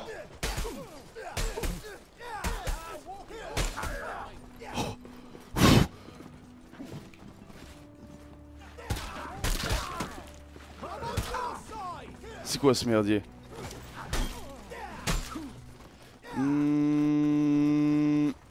Tiens. Tiens. Tiens, Billy. Putain. Pardon. Mais enfin, vous êtes un bot.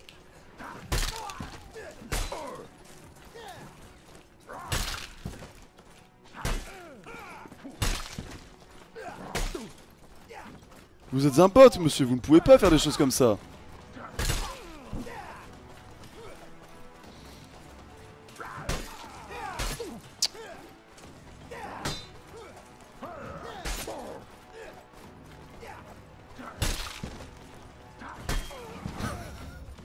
Ça me bute quand tu butes un mec qui a sa parade activée et que tu frappes dans son bouclier et que ça le tue quand même. Genre c'est vraiment... Tu le brises, tu le détruis, son âme est fracturée.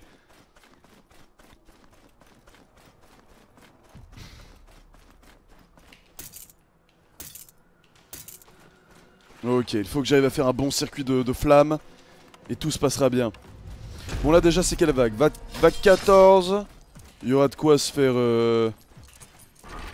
un bon paquet de fric et d'XP. Ouais, c'est pas dingue comme nombre de feux pour le moment. Oh, j'ai parlé trop vite, c'est pas mal. Après, faut pas oublier que les dégâts de mon arme s'ajoutent forcément, mais va te... Je suis très en colère. Ah, ça va beaucoup mieux. Ah, ça va tellement mieux. Oh, ça va tellement mieux. Oh, je me sens si bien.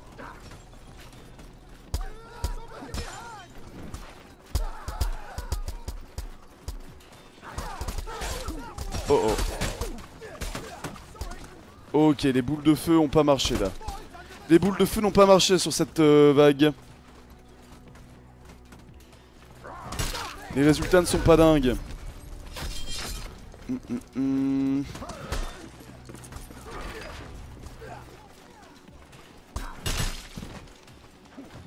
Oh oh.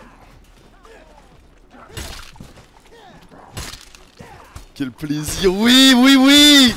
Oui. Oh. Pourquoi on peut pas déverrouiller les améliorations uniquement utilisables en Horde? Nos faits serait incroyable. La Horde n'est pas un mode compétitif, c'est du PvE de toute manière, donc... Faudrait mettre un système de vague infinie à long terme et un système qui te permet de déverrouiller des améliorations en Horde en payant en or, hein, comme la plupart des trucs du jeu. Genre, t'imagines, tu peux déverrouiller des... Bon. Vous savez ce que je veux dire. Imagine, tu peux déverrouiller des augmentations d'attaque speed. Ok, on revient toujours à la même chose, mais imaginez... On peut augmenter sa vitesse d'attaque dans le mode Horde. Et t'es là, tu da avec le marteau. Oh, non, non, non. Imagine, tu peux déverrouiller des attaques spéciales en plus de... Donc t'as une ligne d'amélioration passive et une ligne d'attaque spéciale à déverrouiller. En attaque spéciale, tu pourrais déverrouiller par exemple...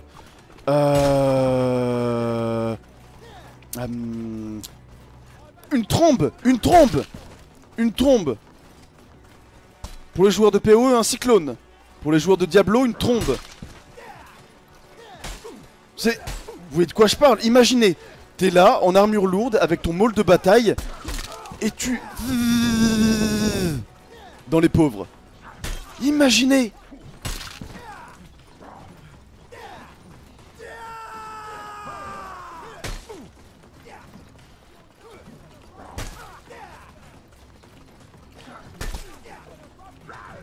Mais... Bon, écoutez. Je n'aime pas du tout la manière dont ils se battent. Du coup, je vais utiliser le feu.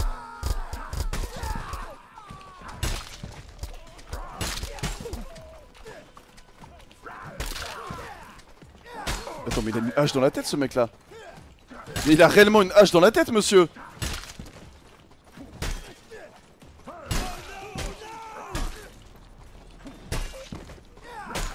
Mordhau, ça devient un Ken Slash. Mais oui!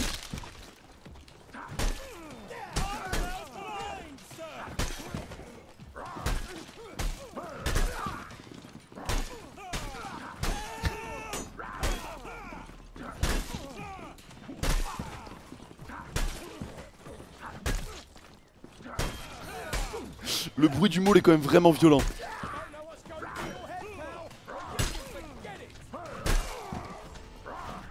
Mais regarde-le lui. Mais c'est quel genre de move? Mais qui fait ça?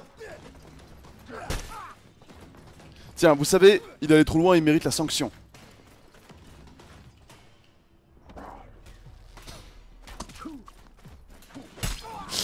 Ok. Ok. Bon, je pensais pas que ça ferait ça. Miwu95, merci beaucoup pour le prime. Slowans, merci pour les 6 mois de resub. Depuis longtemps que je t'ai pu placer sur ton chat, le boulot ça me réussit pas. Ah, terrible affliction qu'est le travail. Griod, merci beaucoup pour ton sub. Merci à toi.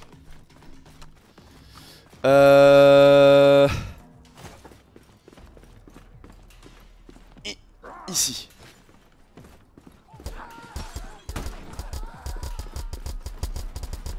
Voilà, on brûlouille un peu tout ça.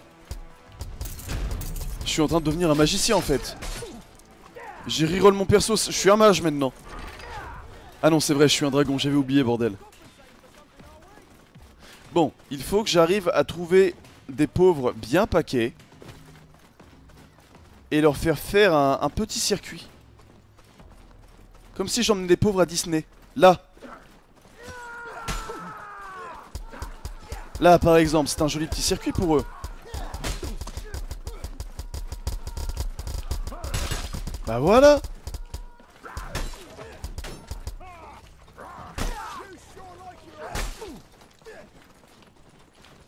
Un dragon mage, ouais, c'est vrai que ça existe.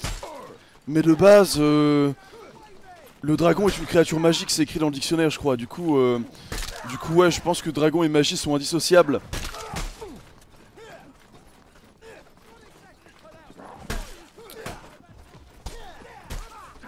Tiens. Tiens. Tiens. Oh, oh, ça a pas fait une rotation. Aïe, aïe, aïe, aïe, aïe. Un dragon, c'est paladin. Bah, imagine. Imagine un paladin en armure lourde, avec des belles inscriptions sur son armure, des teintes grisées, blanches, bleues, dorées, tu vois. On est dans ces couleurs-là. Et imagine ce même paladin avec un bouclier et une épée, et un magnifique casque de croisée orné, sur un dragon. Imagine ça. Imagine un paladin qui chevauche un dragon.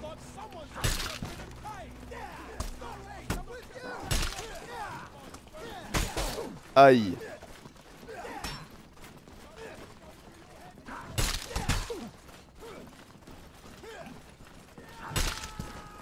Ok, on va reprendre des boules de feu.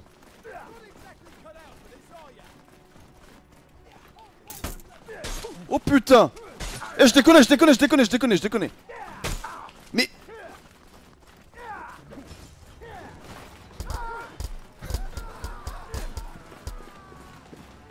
Oh,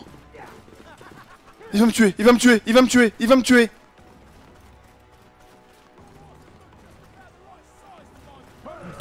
Ah.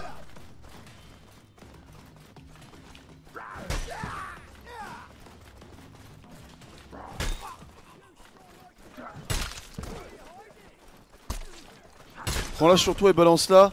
Bah c'est marrant de faire ça mais en horde c'est même pas vraiment rentable. Je vais mettre quoi, 20 de dégâts à un mec, vu toutes les armures qu'ils ont là actuellement. Aïe. Ouh. Oui mais c'est stylé. Oh, je respecte ce raisonnement.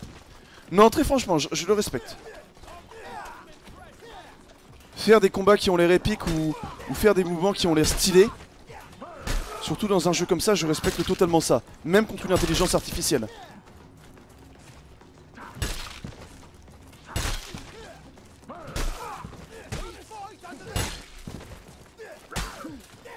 Quelque chose que j'adore, que Oblivion me procurait également, c'est quand un adversaire qui est en train de faire une phrase ou un gros cri de guerre, tu le tues brutalement d'un coup et paf, il s'arrête instantanément de parler. Genre le son totalement coupé. Et ça c'est incroyable.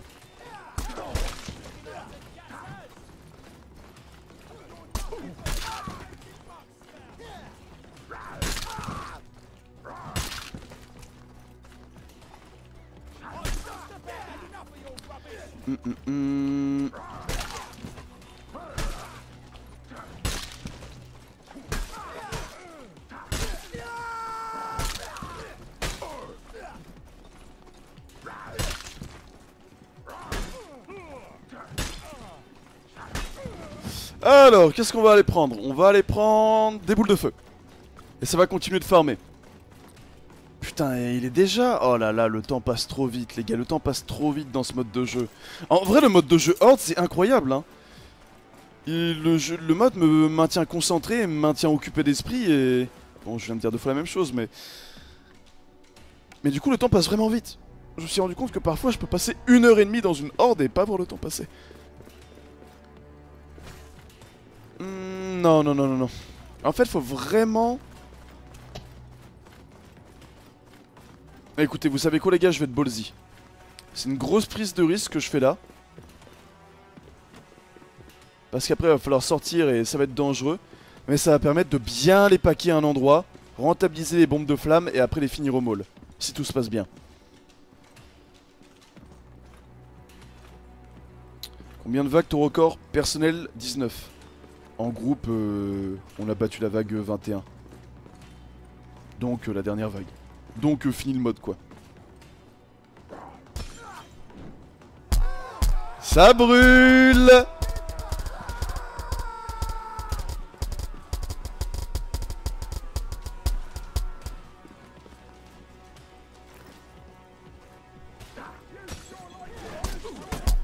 Ah, je peux plus rentabiliser ce placement. Allez hop!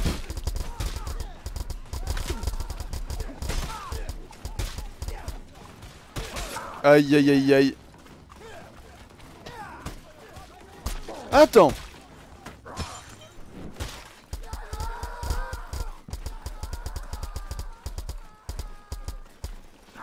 Yes. Donc on regagne un peu de vie. Ouh. Il est trop beau son skin d'étoile du soir. Je crois qu'il coûte 30 000 ce skin là, mais il est tellement beau. Après je suis pas un joueur étoile du soir moi. En PVP je suis... En PVP je pense que mes deux armes préférées c'est la masse d'armes à une main. Marteau de guerre j'ai complètement arrêté. Sauf que l'arme est vraiment trop faible. Je pense mes deux armes préférées c'est la masse d'armes à une main et... Enfin la masse d'armes du coup. Et l'épée bâtarde. La rapière. La rapière c'est quand tu la ramasses dans les BR t'es content. Mais je ne joue pas rapière, je joue épée bâtarde. Rapière c'est... Ah voilà quoi. Et puis ça me procure pas les bonnes sensations la rapière, alors que l'épée bâtarde je l'adore.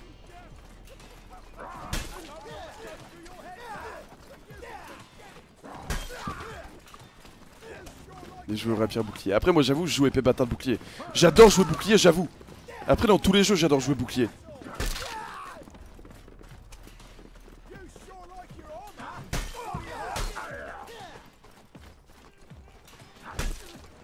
Mais les boucliers ont été nerfs aussi.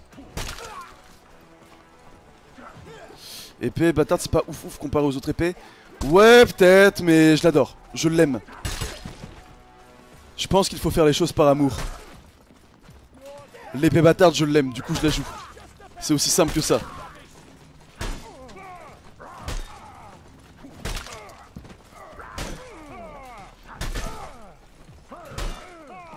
Je sais plus c'est quoi le pouvoir que je prends, enfin on ira voir mon swagger quand j'aurai les points. J'enlève quoi sur les boucliers? Y a peut-être une autre ligne que j'ai pas vue. Oh merde, y'a un géant! Oh les gars, les géants je ne peux pas les affronter au corps à corps. Je rigole pas, les géants je ne peux pas. J'ai déjà essayé, c'est impossible. Si t'essaies de leur mettre un coup au cac, ça va pas les faire trembler, même un bon gros coup de maul. Ils vont s'en battre les couilles et ils vont forcément triposter derrière et ils vont te détruire. Écoutez, je vais devoir faire quelque chose d'horrible. Vraiment quelque chose de terrible les gars. Croyez pas que ça me fait plaisir de faire ça, mais j'ai pas le choix.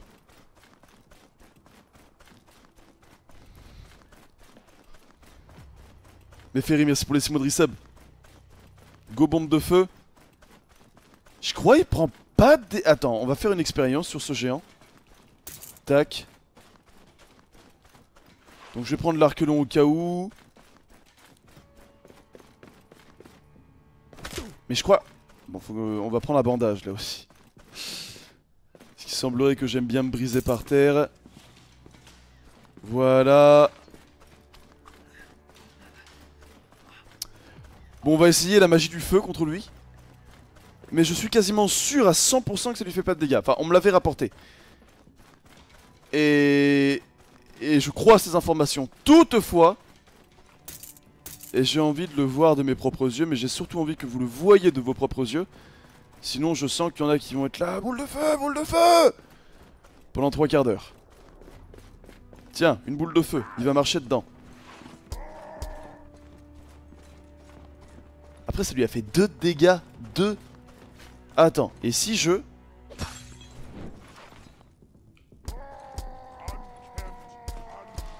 Ouais, bon.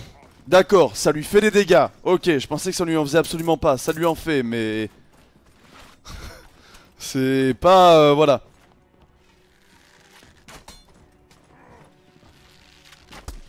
Je suis obligé d'utiliser une sorcellerie damnée. Qui s'appelle l'arc. Et les flèches.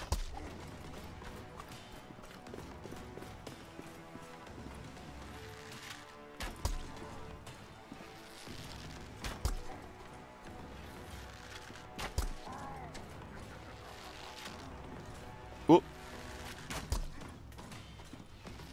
En même temps, regardez, enfin le mob est design pour que tu l'affrontes comme ça, j'ai pas le choix. Il a beaucoup trop d'allonge et regarde sa vitesse de déplacement.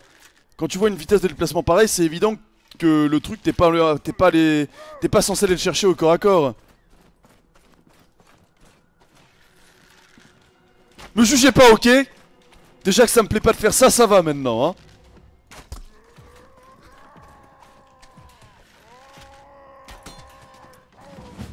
What the fuck? Ah d'accord, il hurlait, il a une sorte de temps avant de mourir. D'accord, bon vas-y, je vais jeter l'arc. Ça me fera un slot de plus pour les bombes de feu.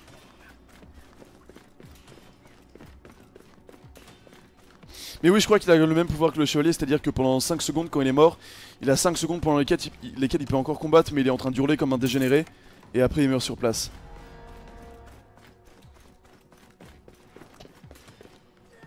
Ok, gameplay Giga Ball Z. Je cours comme une brute dans les lignes ennemies, afin de créer un bon circuit pour les bombes de feu.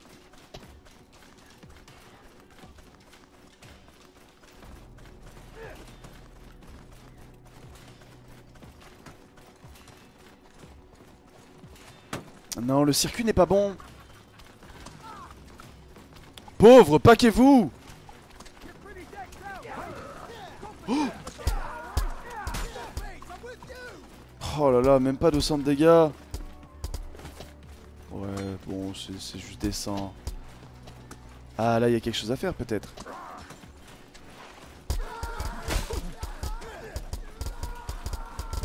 Ah là, voilà, là, ça brûle. C'est chaud, ça brûle. Gâtez le coin, merde. Oh et oh, on va gâter le coin. Tiens, ta gueule.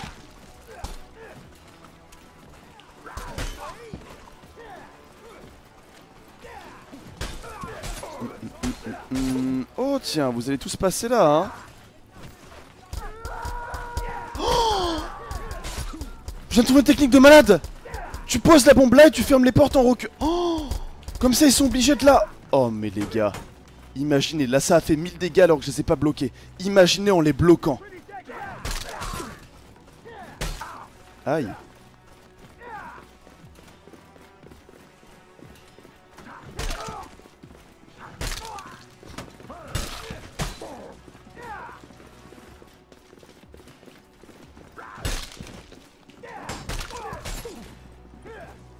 Oh, ce petit circuit m'aura permis d'en tuer pas mal.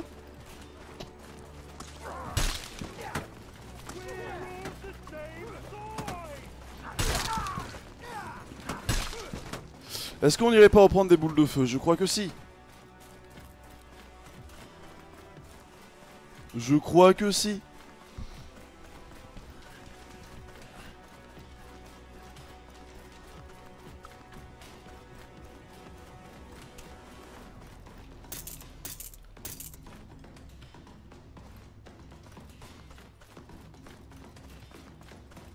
Attends, la dernière fois que j'étais en stream, je suis jusqu'à vague 17 en solo.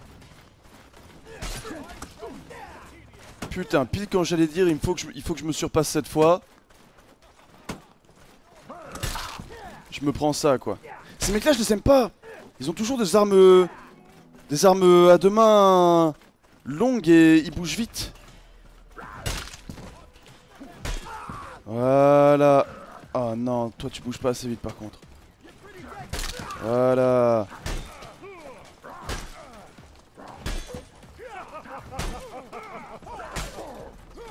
Attends, mais il est sérieux lui?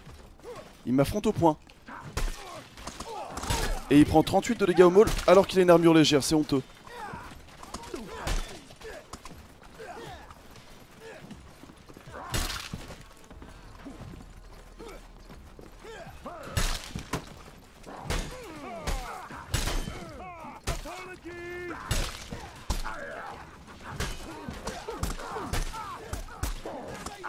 Hop hop hop, c'est quoi tous ces archers là? Ok. J'ai vu arriver cet estoc. Voilà.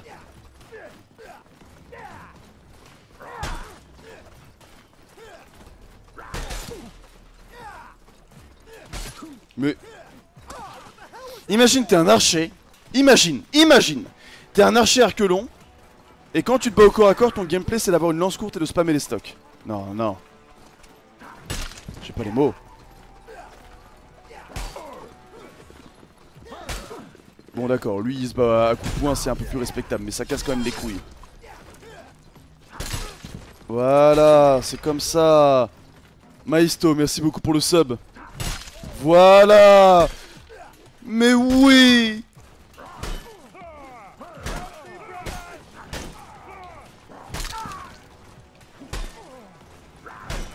Quel plaisir de cogner des boucliers avec un maul. Mais c'est quoi ces mouvements à lui?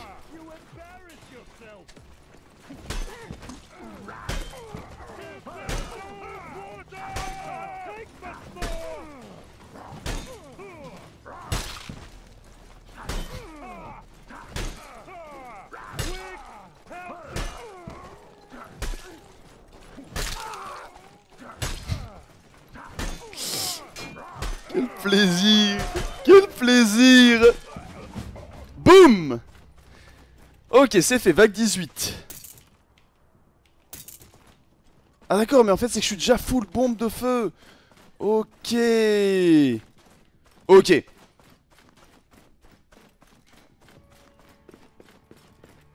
Je vais faire une stratégie de destruction là. Je vais faire la stratégie qui s'appelle brûler et sauter. Je vais les paquer ici, les brûler, sauter là-dessus, m'enfuir, mettre des coups de maul. Et je vais... Attends, comment tu poses le pavois déjà? Ah ouais, en mode protection comme ça. Regardez les gars. Je suis en train de me faire un fort.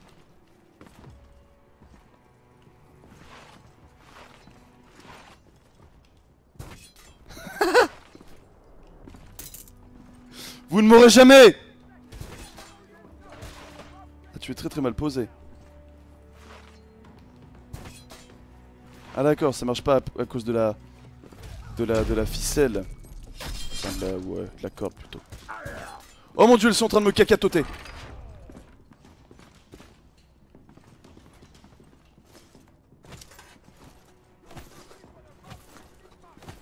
Attends, mais ça me gêne plus qu'autre chose en fait.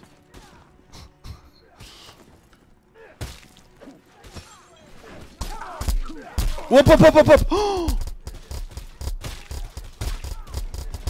ok. On attend, on attend, on attend. Ok les gars. Là je cours, je saute et il faut que j'arrive à mettre des têtes.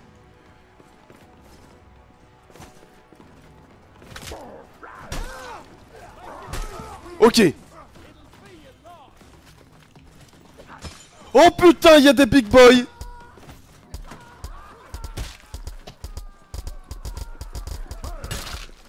Ok, je me suis remis bien. Tiens.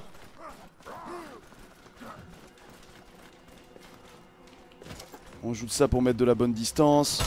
Voilà.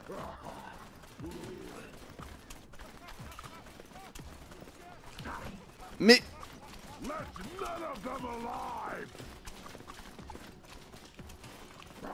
Oh, 2 ça fait beaucoup là. Ok, je vais aller reprendre des boules de feu. Tiens, je vais te tuer sur la route, toi.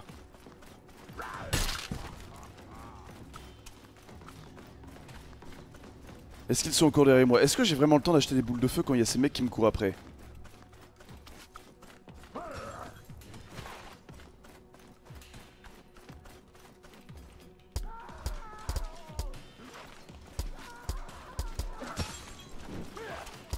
Ok, j'ai fait un petit circuit qui ne marche absolument pas.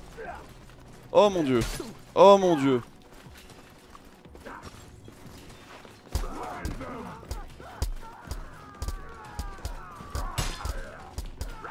Oh putain, j'ai grid 2 coups sur un big boy. Tiens, dans ta gueule.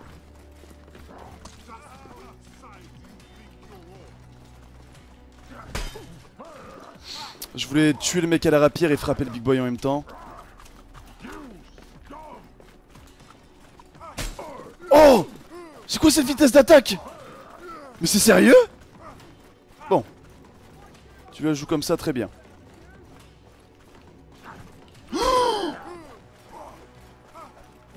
Ok, je suis en rogne. Ok, là par contre, je suis en rogne. Mais... Non, non, non, non, non, non, non, non, non, non, pas comme ça, pas comme ça, pas comme ça. Tu sais quoi, tu veux la jouer comme ça? Ok, je vais prendre mon temps. Mais c'est quoi ce bordel? La vitesse d'attaque qu'ils ont, leurs esquives et tout. Je vais aller prendre des bandages.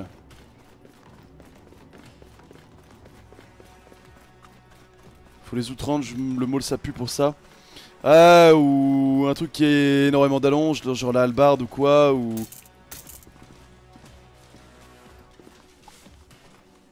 Ok, me revoilà full life. Te voilà, toi. Toi, t'es un bon adversaire. Mais... Oh mon dieu, oh mon dieu, oh mon dieu, oh mon dieu, oh mon dieu, je te tuerai au maul. J'en ai rien à foutre, je te tuerai au maul. Je te tuerai au maul que tu le molles ou non. Voilà. Et boum, le big boy est mort aussi. Maintenant, faut passer au deuxième big boy. Ah, quand il part, ça casse les couilles, hein. 15, c'est correct. Après, tu peux lui mettre 20 dans la tête.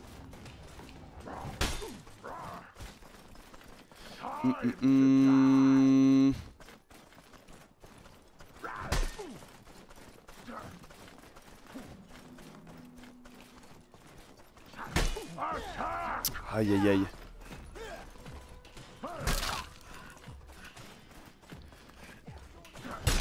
Wouh, le big boy est mort. Il reste plus que ces mecs là, là on va parler.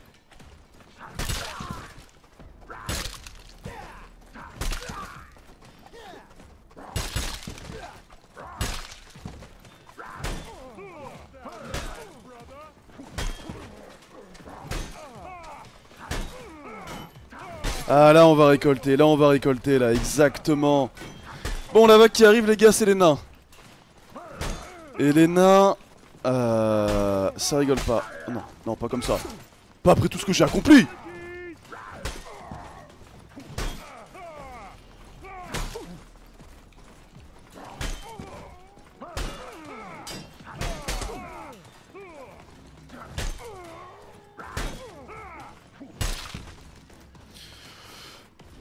Il en reste un.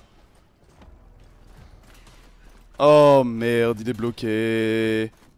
Ne tente surtout pas la strat tour. Figure-toi Kiron, ce que j'étais en train d'y penser. Auxilias, merci pour les 3 madrissab mec. Excuse-moi, ça faisait 6 minutes, je suis très focus.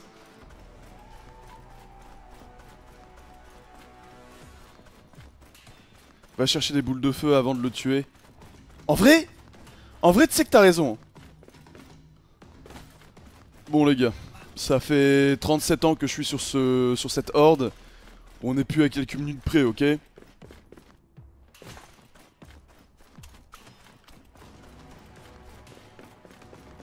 Le feu près des portes, c'est vrai que je pourrais tenter la technique des portes là, quand ils seront dans le château en train de faire des ronds.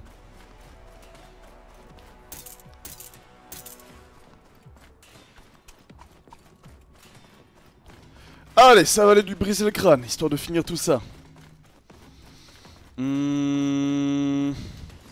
Ton perso est quel niveau du coup par rapport au niveau 30? Griots, il est niveau 29 et il a besoin de quoi? Quelque chose comme 1300 points d'expérience pour passer niveau 30. Et là, même si je perds à la prochaine vague, cette horde va me rapporter énormément d'expérience, c'est pour ça que je suis en train de la faire. Et me permettra de passer niveau 30. Attends, t'arrivais juste pas à descendre du bois? T'es coincé parce que t'arrives pas à descendre du bois. C'est honteux. Tiens. Shame. Shame. Shame. Allez, faut vite que je me casse dans mon château.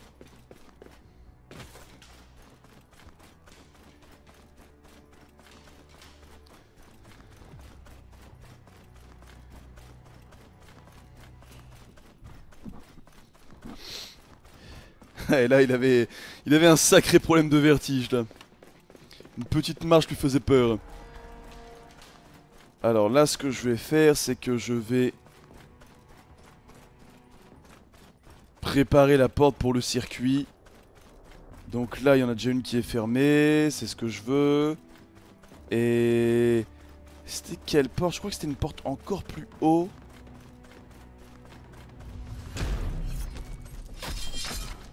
Dashmads, merci beaucoup pour les mots de tier 2. Ouais mec.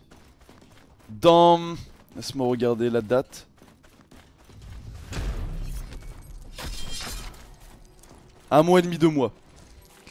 For Dead Cairo, merci beaucoup pour le prime. Oh putain.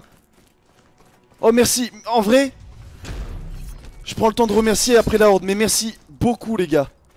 Ayotemesis, merci pour les 13 mois. Magritor, merci pour les 10 abonnements que tu viens de donner, mais... merci beaucoup, merci beaucoup. Il faut que j'arrive à beat la vague 19, mais... je n'ai toujours pas vu de nain boule de feu. Merci à toi Magritor. Je vais tout donner pour toi. Ah, les voilà, les fameux nains boules de feu. Oh. Ah, on est sur un circuit pas mal là.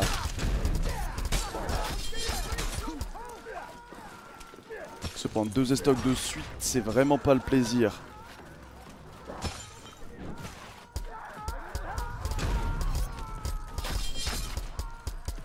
Oh vite! Les rares occasions où tu peux tuer un jeteur de boules de feu, il faut à tout prix tuer le jeteur de boules de feu.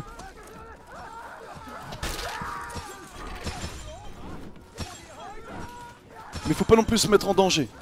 En gros, il te lance des boules de feu qui en soi ne sont pas dangereuses tant que tu restes pas dedans. Elles doivent te faire quelque chose comme 5 de dégâts à l'impact. En soi, l'archer qui est là était bien plus dangereux qu'eux. Mais... si tu te retrouves bloqué un tout petit peu ou quoi, les boules de feu font vite des dégâts un peu insensés, on pourrait dire. Et faut bien garder ça en tête. Je vais mettre de la distance. Voilà, ça que je voulais. Oh putain, les archers. Non, non, non, non, non. Pas les archers, pas les archers. Oh non. Oui, oui, oui. Oui, oui, oui. Aïe, aïe, aïe, aïe, aïe, aïe, aïe, aïe, aïe, aïe, aïe. Bandage.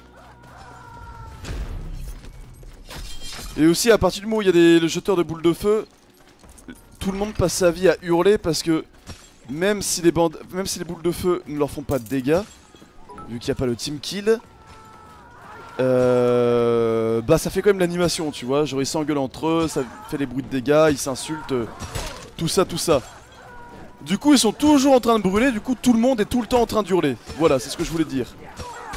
Aïe! Ça me trigger IRL quand je me prends un estoc et que j'entends le bruit de l'acier, je sais pas quoi là, c'est bizarre. Tiens.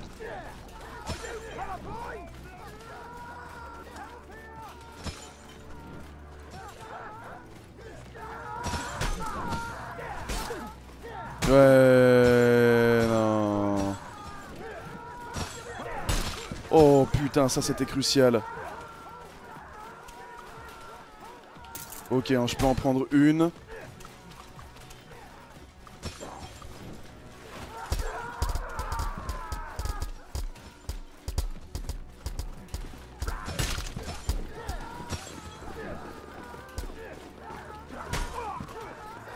Ok, de quoi mettre des bons dégâts. Tout, on va te mettre un coup au passage. Ah, c'est toujours plus de boules. Ouais, mais là, c'était dangereux en vrai. Il y a de fortes chances que si j'achète plus de boules, je me prenne un coup qui me permet d'en prendre un autre et que je meure, quoi.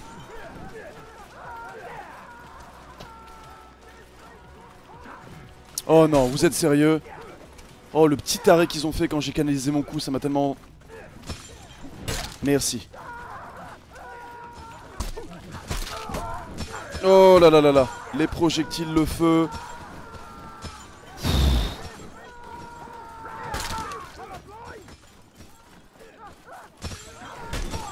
Oh merde, c'est leur feu, non. Oh non, ils sont en train de me mettre des boules devant moi. Aïe aïe aïe aïe aïe aïe.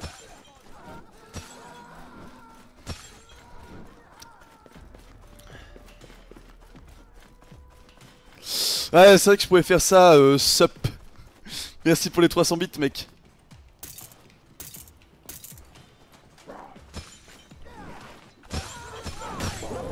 Non. Oh, j'ai grid. Oh, j'avoue, j'ai grid. J'ai voulu lui faire du mal, il m'a saoulé. On va faire un petit circuit de feu derrière soi. Même s'il fait rien qu'un tout petit peu de dégâts, c'est cool. De toute façon, c'est pas comme si j'étais en galère de thunes.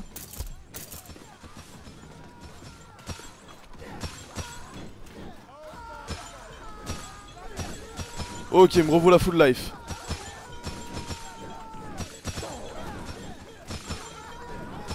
Je crois qu'il y a un moment où leurs boules de feu sont cédées ou je sais pas quoi et où ils s'arrêtent. Faut bien écouter le bruit des trucs sur le sol. Là, j'en entends plus par exemple. Ah. Bon, c'est pas grave, j'ai pu en tuer un. C'est une grande victoire. Oh.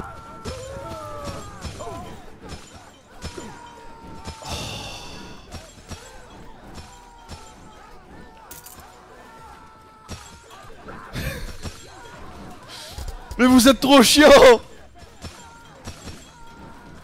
Qui a eu l'idée de créer ces mobs? Bon bah ça repasse sur des bandages, hein.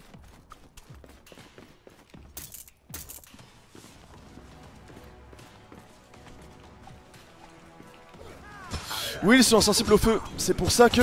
Voilà. Ah! Tiens, tiens, tiens, on va rigoler maintenant, hein. Attends, c'était pas ma boule de feu? Attends, les nains font des dégâts à leurs alliés avec leur boule de... Oh! What?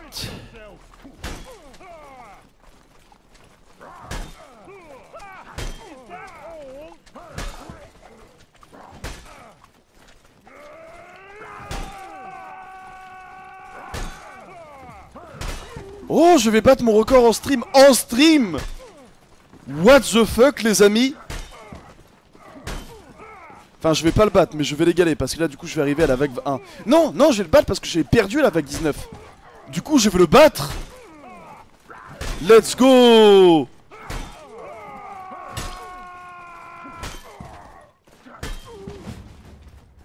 Ok, bonne chose de faite. Vague 20. Bon, spoiler...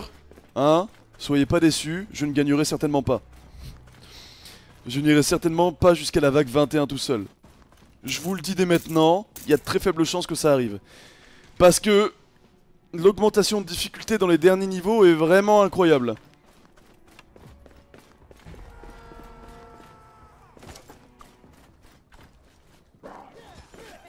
Ok, donc là il y a la totale, comme vous pouvez le voir. Il y a des géants, il y a des big boys, il y a des lanceurs de boules de feu, il y a des archers, il y a... Oh mon dieu. Oh oui, oui! Mais c'est quel genre de mouvement ça? Mais c'est quel genre de...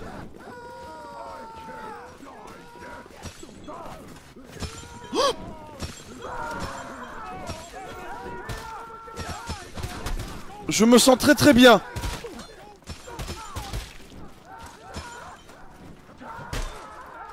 Mais donne-moi ta tête! Arrêtez de parer.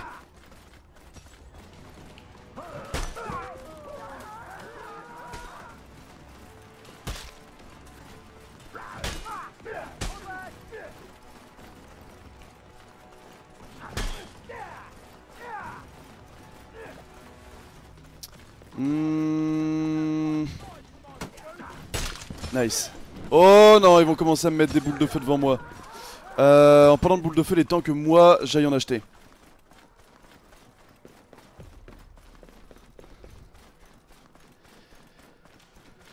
Est-ce que j'ai encore des bombes de feu? J'en ai plus qu'une. On va la mettre ici, histoire de gagner du temps. Ok.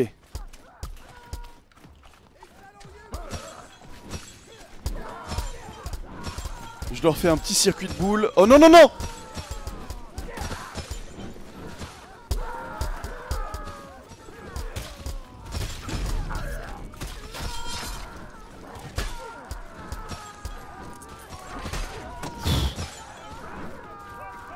Ah là c'est la guerre Mister Stash, merci pour le 17 mois mec.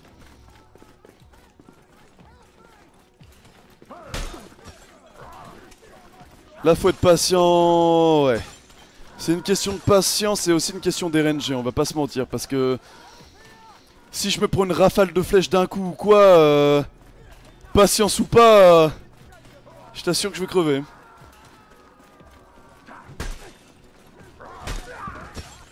Un de moins.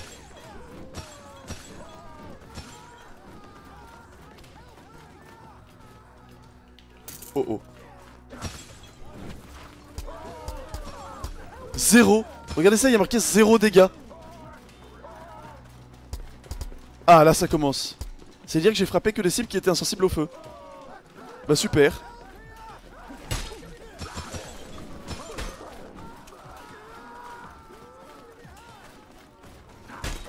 Nice.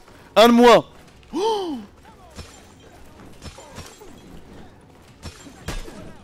franchement, il y a 3 big boys. Chaque petite victoire est bonne à prendre. Oui! Oh oui, un nain! Non!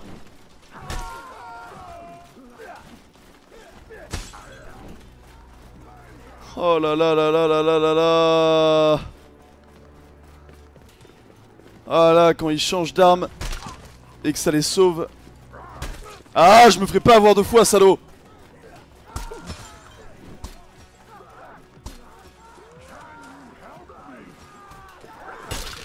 Un de moins.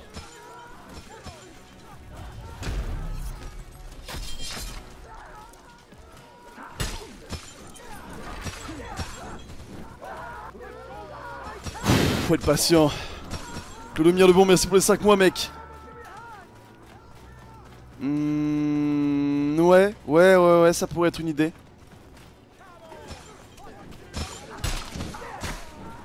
Oh non non, on va te mettre des boules de feu devant toi, c'est vraiment la merde.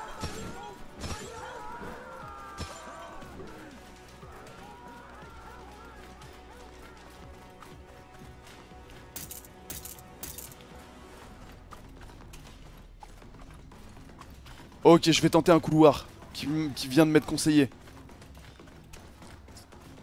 Bon, les géants ne sont pas un problème, hein, franchement.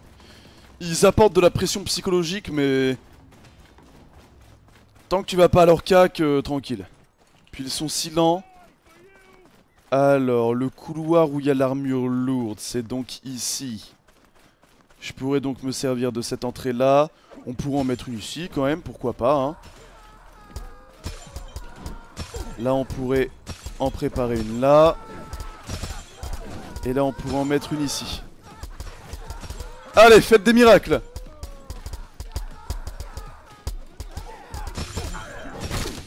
Nice, j'en ai eu un!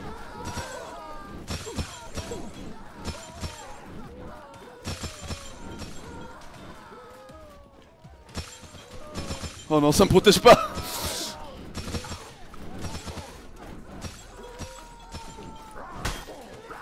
Oh putain, j'ai cru que j'allais me le prendre. Aïe aïe aïe aïe aïe aïe aïe aïe aïe aïe.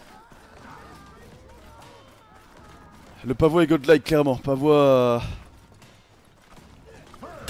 C'est important d'avoir ce truc là dans le dos dans ce mode de jeu.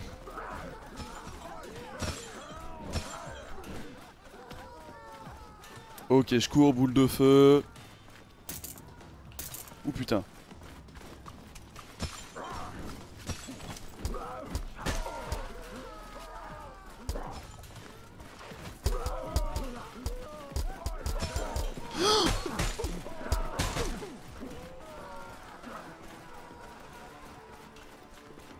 Je me sens pas bien.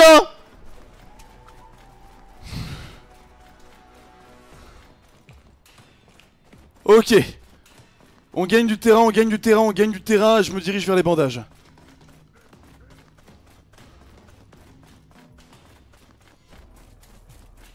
Ok.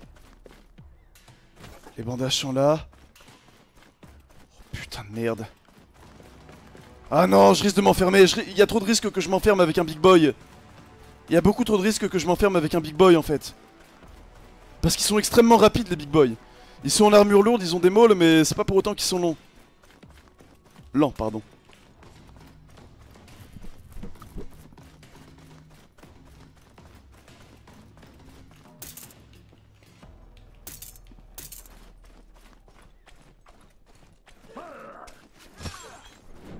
Tuer un nain, c'est risqué, mais ça me semble être l'une des meilleures solutions que j'ai.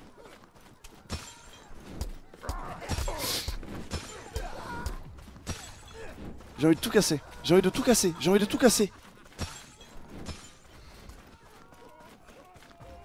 Il dégaine sa boule de feu à mon corps à corps et ça le fait survivre. Un tel manque de respect le fait survivre, c'est honteux. Attends. Vite. Oh. Ok, c'est bon. J'ai un point de vie un peu plus...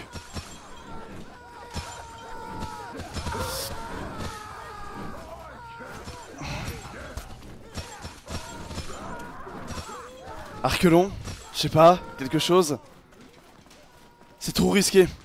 C'est trop risqué au corps à corps, c'est trop risqué. Parce qu'ils sont toujours bien placés derrière des big boys ou quoi. Prêt. Bon écoutez les gars, je vais acheter de la magie noire. Tiens, toi sur la route.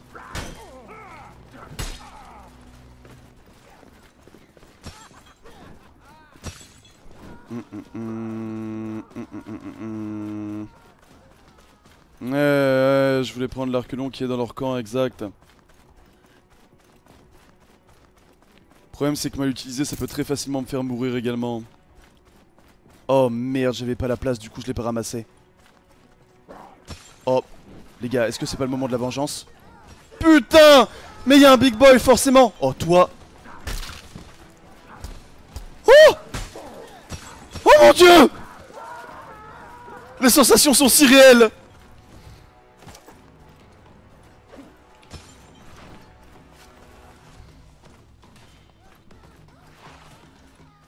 Alors toi, ça c'est pour tout ce que t'as fait. Tiens.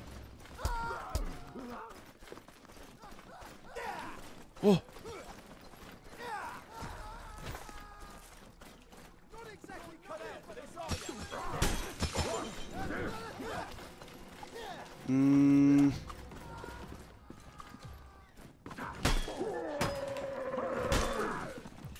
Nice. En vrai j'ai pu mettre des dégâts. Ça faisait longtemps que ce n'était pas le cas. Il y en a plus que 28 les gars, ça avance.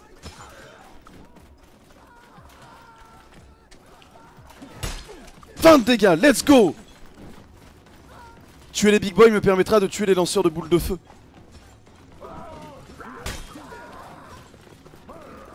Oh toi. Un de moins.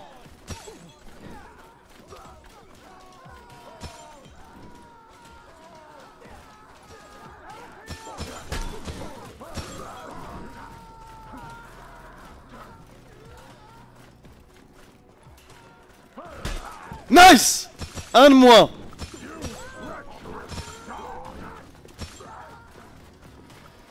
Ouh. Il y en a 4. Il y en avait 4 au total.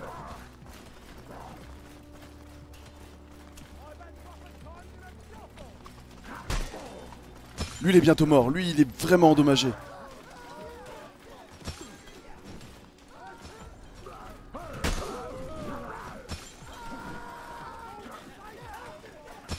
Ah ouais. Yes. -1. Et boum, -1.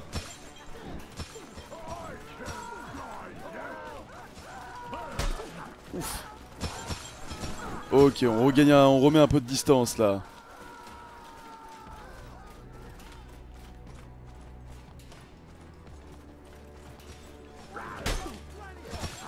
Oh non.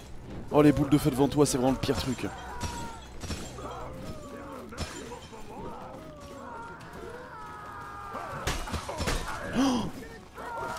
Oh, je crois qu'il y a un mur invisible bientôt. Oh merde, je suis en plein dedans. Je suis dans un mur invisible, les gars. Oula. Oula la la la la la la.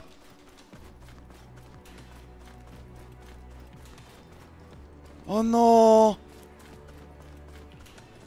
J'ai perdu de la vitesse et de la distance.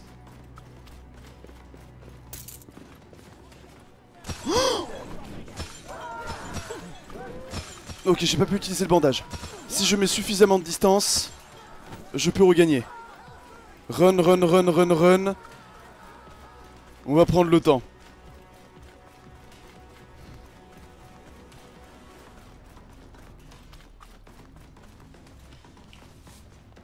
Ok. Ok, il y en a là. Nice, mais on voit la foule.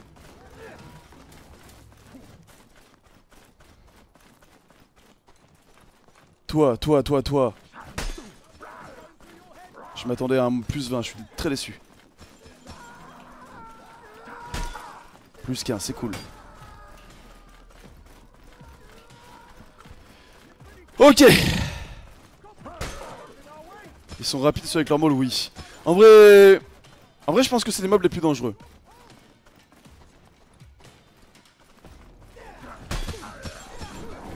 Passer par là. Putain, mais il va mourir, oui.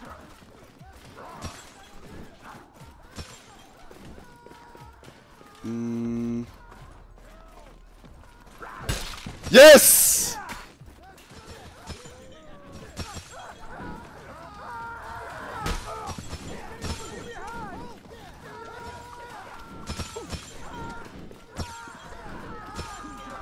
Putain, je pensais qu'il y en avait plus. Il y en a encore un, fait chier.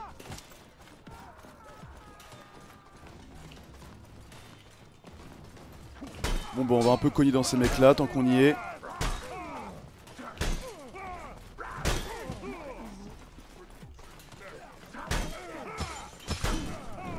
Ok, faut que je recule. On va l'attendre ici. 19.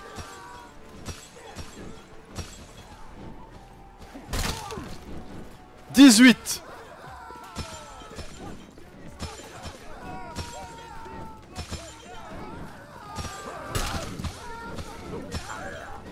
Ah là là, il y a pas mal de feu là. Et il reste un big boy. Éliminer ce mec là, c'est une très bonne chose aussi. Ah, je peux pas. Trop de boules de feu.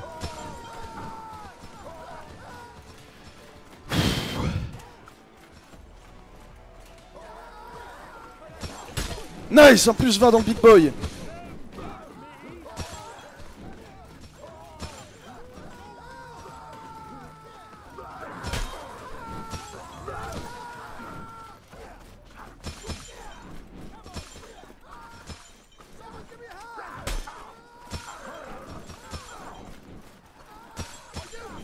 Aïe aïe aïe aïe aïe aïe.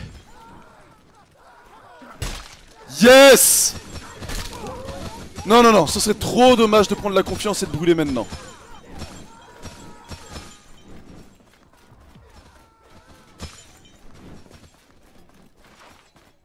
Ah, l'arc. C'est vrai que j'avais pas pu le ramasser. Je vais même en prendre 2 parce que je vais avoir besoin de beaucoup de munitions là pour ce qu'il y a. Non.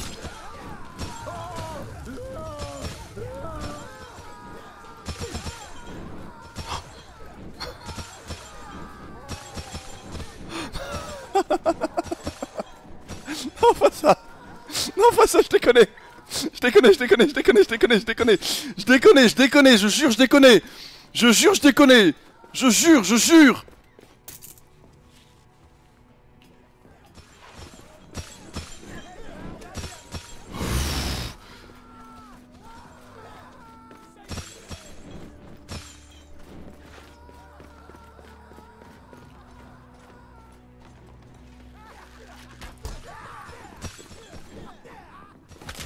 Quoi? Je pensais que le... Bon, au moins je suis pas mort, j'aurais pu mourir comme ça. Je pensais que la flotte allait amortir mon chute. Ma chute. Oh les gars, là c'est de choc sur choc là. Y'a un autre emplacement de bandage? Arrête l'arc? Ouais, je crois qu'on va arrêter.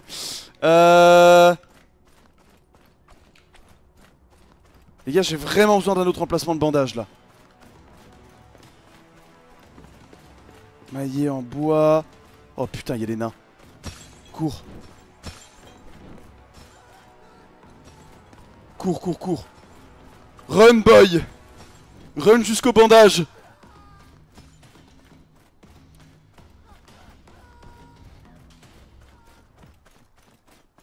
Le nombre de fois... Non, en vrai, c'est incroyable. Là, les étoiles sont lignées. Le nombre de fois où j'ai mérité de mourir sur ces...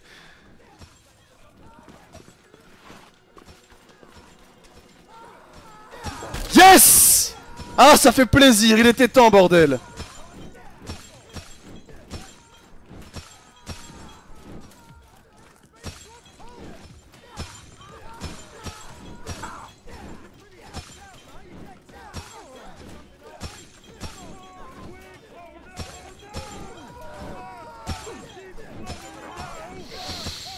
Vous êtes détestable. Vous êtes détestable. Vous êtes... Ah, ces mobs de merde. Ah, je les aime tellement pas. Voilà.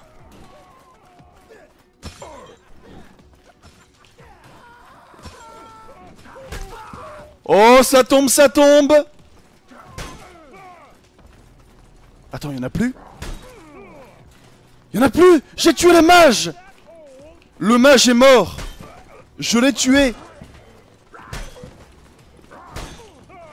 Non. Non, non, non, non, non, non, non, non, non. Non. Non, après tout ce qu'on a vécu, ça pouvait pas se finir comme ça. C'est non, c'est non, non, non, non, non, non, non. Ça, c'était pas d'accord. C'était pas possible. L'univers pouvait pas tolérer ça, même dans toutes les dimensions possibles.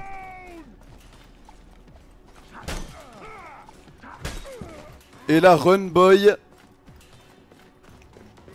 Bon bah là j'ai plus le choix hein.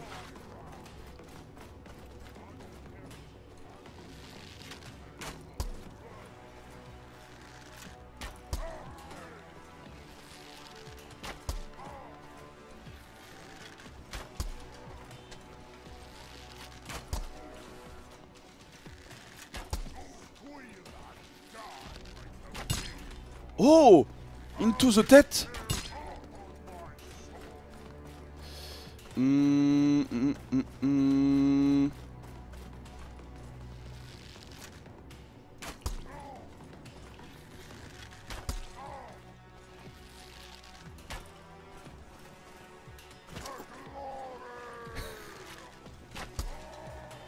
Allez, on va t'avoir. Yes! Bon bah... Même si je perds à la prochaine, je serais allé jusqu'à vague 20 en solo en stream. Ça me rend plutôt heureux.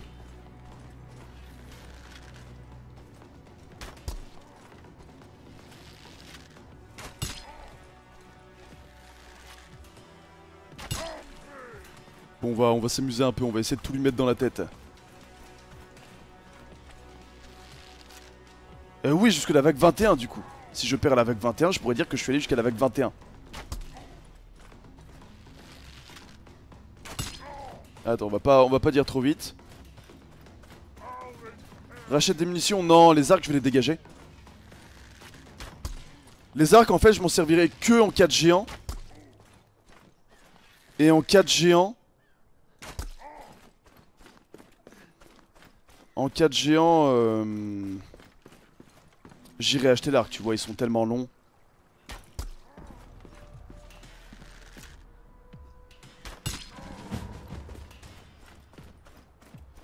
Bon.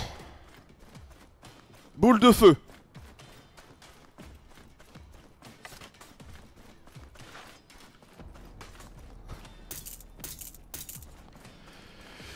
J'essaye, c'est la vague 21. Bon, préparez-vous à me voir perdre quand même, hein. Je me vois vraiment pas gagner la vague 21 tout seul. Déjà là, j'aurais dû perdre plusieurs fois. Soyons honnêtes. La RNG a pas mal joué en ma faveur. Nombre de fois où je me suis retrouvé à 3-4 HP.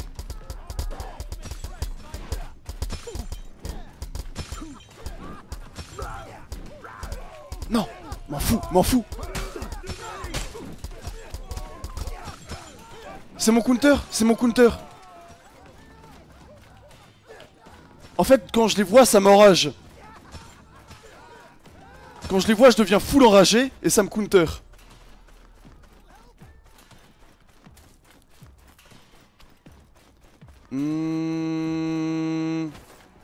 Bon, analysons le champ de bataille. Il y a 2 géants. Il y aura certainement un gros paquet de big boy. Lanceur de boules de feu. Après, ça se trouve, j'ai eu de la chance, il n'y a pas de big boy. Mais bon, ça, j'y crois pas.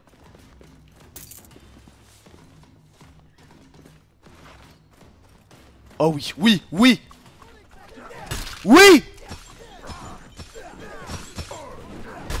Boum. Cours, run boy.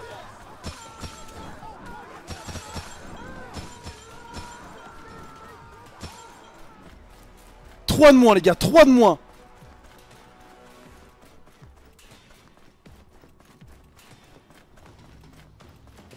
Garde 4 bandages sur toi, ce stack. Ok, merci du tips.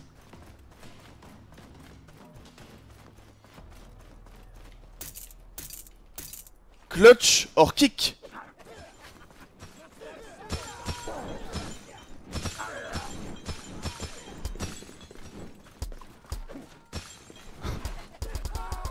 En vrai, go foutre du feu partout, hein. Un de moins. Et boum. Il veut quoi le mec derrière? Help. Oh merde, c'est lui. Oh non, c'est lui. C'est El Grande Epeisto.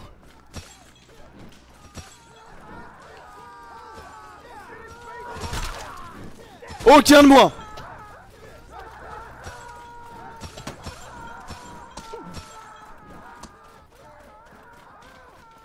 Ok, ça va, boule de feu tout ça. Vite.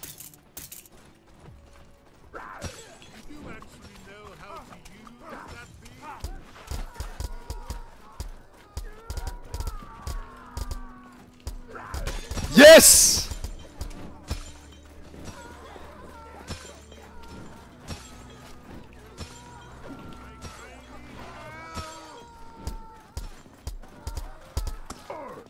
Oh non, pas les flèches.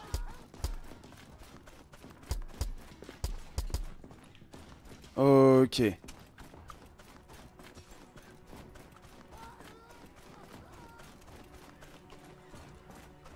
En vrai, Alpha. Un de moins.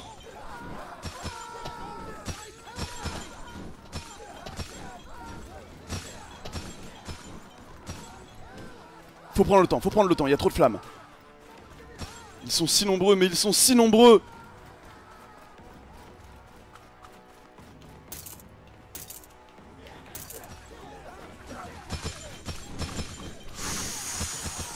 Attention à ce mec là quand même.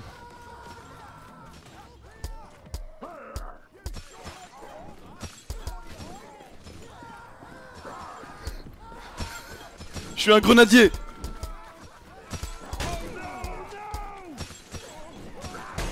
Tiens, on va mettre des coups sur ce qui passe. 40, 40, 40.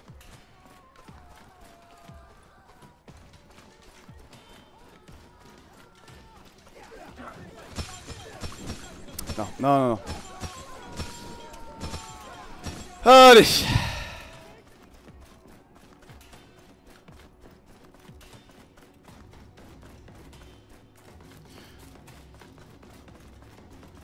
Faut penser à Dogby dans ce genre de moment. Tu es capable de réaliser tes rêves. Tu es capable d'accomplir de grandes choses. Il faut juste penser à ça. De grandes putains de choses. Oh, boum. Boum. Donne-moi, donne-moi les gars, donne-moi. 3 de moi, on court, on court.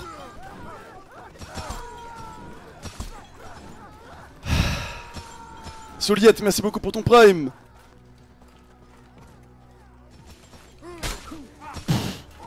Ah ouais, mais toi t'es comme ça aussi. Le mieux c'est de l'attendre au tournant, mais...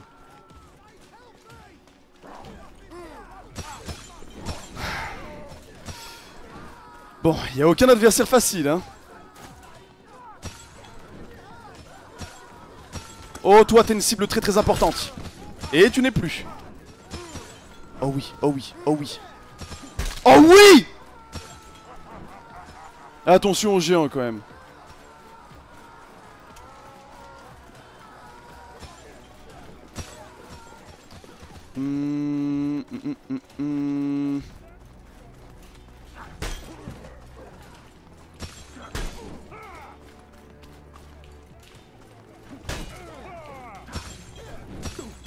Ok, tant pis. C'est pas grave. Je peux lui mettre des bons dégâts quand même. Les gens ont l'air d'avoir gagné en vitesse. Non, non, du tout. Mais leur disposition sur la map est pas avantageuse, on va dire. Non! Ah, c'est l'une des plus grandes frustrations que j'ai ressenties de ma vie, là. Oh oui, ça fait du bien, par contre.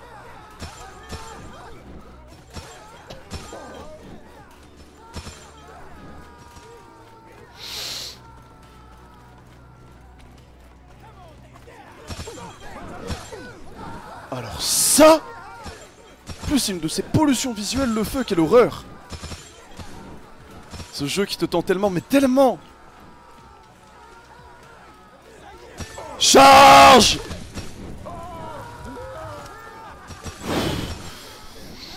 Pas de charge, bandage. Mais au moins j'en ai tué un. Voyons le positif. -1. Il faut retenir le positif les gens, -1. Oh merde. Voici Big Billy. Ça va Big Billy, je crois que je suis insignifiant à ses yeux. Et c'est tant mieux. Bon. C'est qui est derrière moi et qui frappe là? Ah. Forcément. Qui d'autre?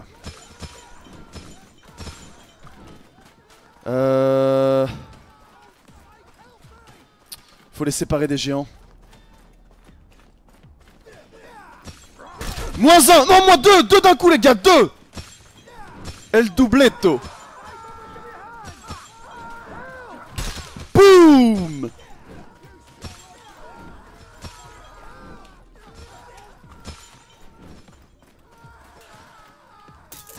Le problème c'est que c'est plus très efficace vu que quasiment toutes les cibles sont insensibles au feu maintenant. Mais on sait jamais. Ouais voilà, quelques dégâts qui tombent.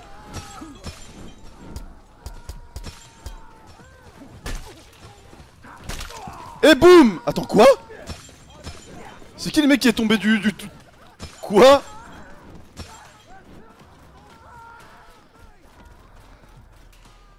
Oh c'est le Tchad. Un dégât. Un dégât. Je l'ai frappé au maul, je lui ai mis un dégât.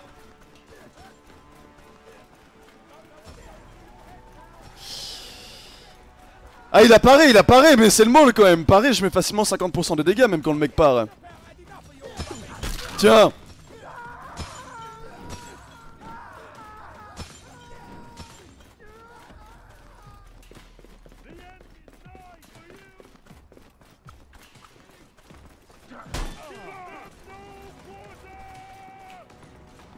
Ils font un peu peur les géants quand même, hein.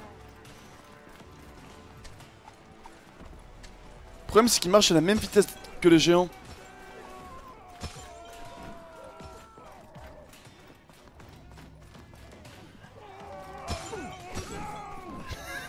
Oh non, oh non!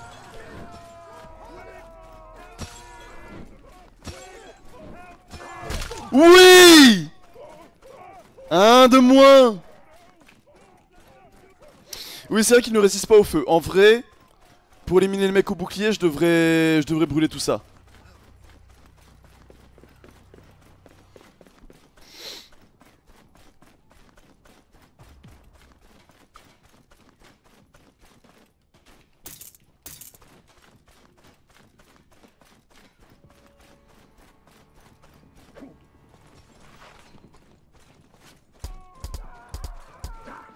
Est-ce que lui il prend des dégâts du feu?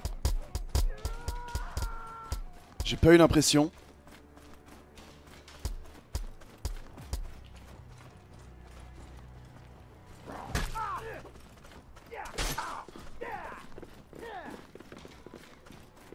Moins 2. Moins 2. Moins 2. Et lui il m'a mis 40 en un coup.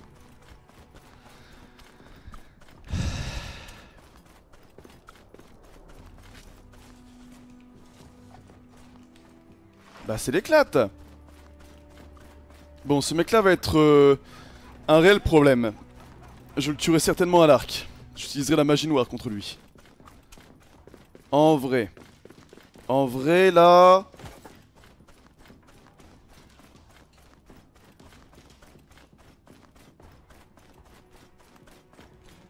Vite, vite. Alors est-ce que ça marche? On va le voir.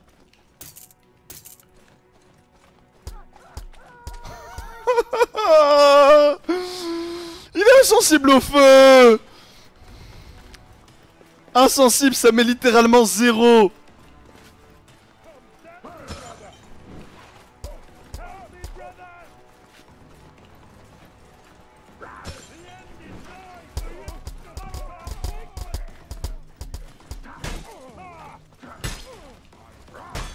Et boum. 14.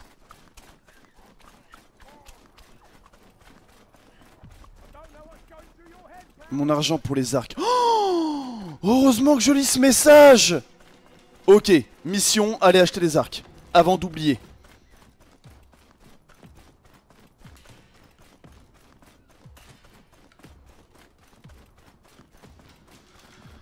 Non mais le mec avec son épée à deux mains par contre... insensible au feu, de dégâts au mot, le tape vite, court vite... Je sais pas si j'ai envie de l'affronter à la loyale, hein.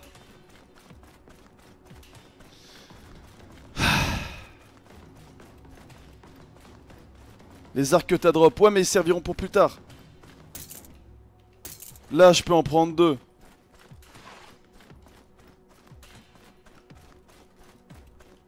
Mais faut surtout pas les utiliser maintenant, vraiment surtout pas. Faut les garder pour les géants. Et potentiellement pour ce mec là. Le problème c'est qu'il est vraiment très rapide, hein. Comment ça pour plus tard, cette dernière vague? Bah pour plus tard dans la vague, Poro. Allons. Est-ce que t'as l'impression que cette vague est rapide? 3. J'ai trouvé un point faible, les flèches. Il est sensible aux flèches.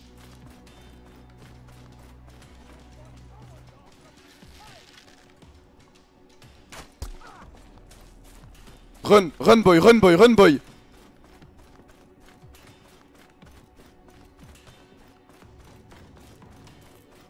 Un sale trade était très mal, ouais.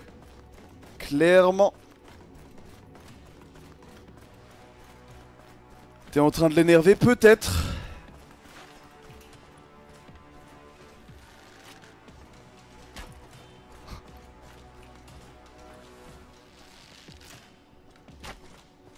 Montre-toi, bordel, je peux pas tenir ce stress.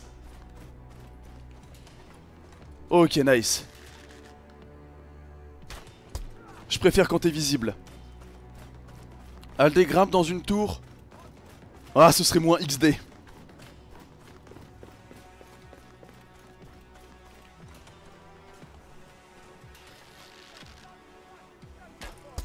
Et boum.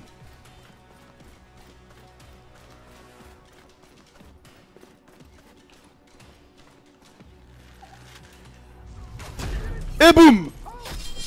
Le bibi. Trixis, merci pour les 4 mois. Tire dans les genoux, Alderiate, c'était un aventurier avant. Ah, peut-être. Oh oh, non, non, non, non, non. Mais j'ai l'impression que j'ai paumé le reste de la carte. Ok, il y a un géant qui se balade là. Là, il y a un mec à épée bouclier. Dans la tête. Ah, j'arrive pas à viser la tête. Je vais pas m'emmerder à essayer de viser la tête parce que je vais me mettre en danger à vouloir le faire. Je le vois bien.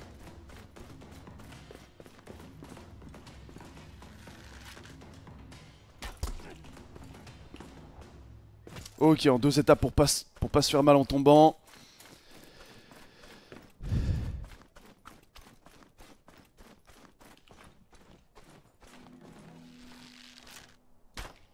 Quoi?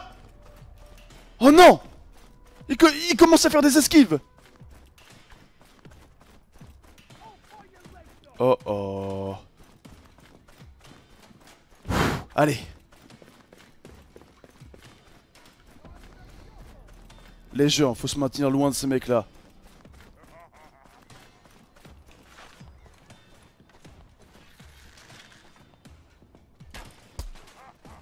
Et boum, 3 de dégâts.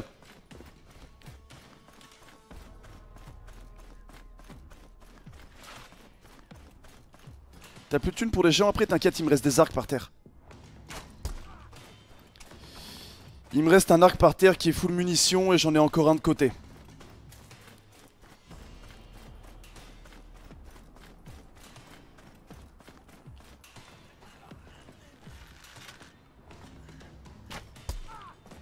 En vrai, si j'arrive à dégager ce mec là, j'aurai un champ de bataille sain. Par contre, faut faire vraiment attention aux géants. Parce que ils font pas de bruit et tout, ils sont lents, du coup ils restent à des endroits random. Un de moins. Boum.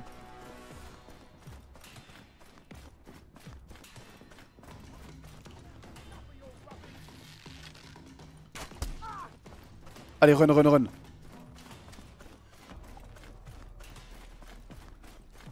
Oui, je lui fais plus 3 dans la tête également, donc c'est même pas utile de taper la tête en fait.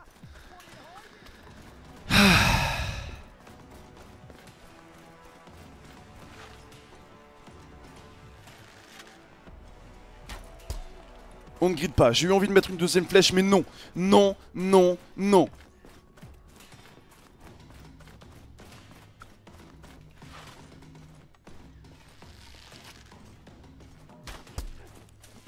Run boy. T'as pas d'épée? Si, j'en ai une, mais... Un gros coup de maul chargé lui met 2 de dégâts. Et me met en danger. Un arc ne me met pas en danger, lui fait 3 de dégâts. Le choix est vite fait.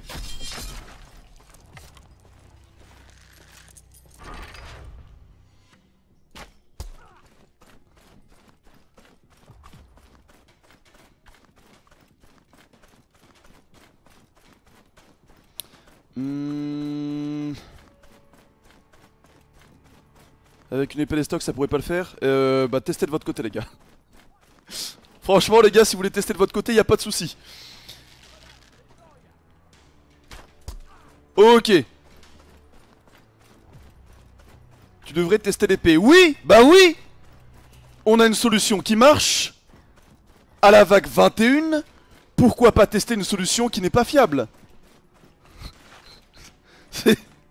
Allons-y.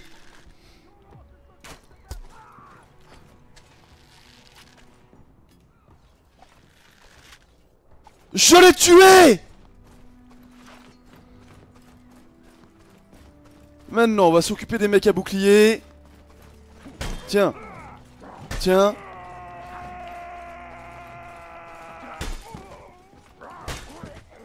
Toujours regarder un peu.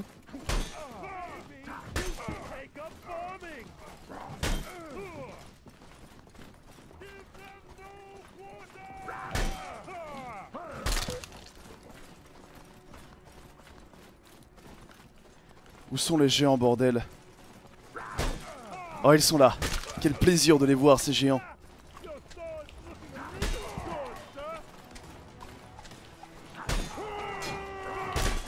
Oh.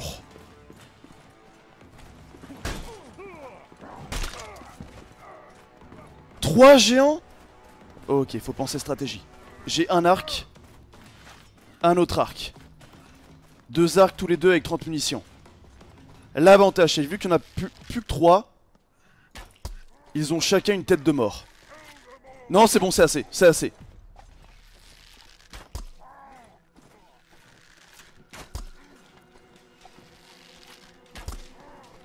On va se mettre un peu plus de distance. Oui, puis après j'ai de quoi acheter des munitions.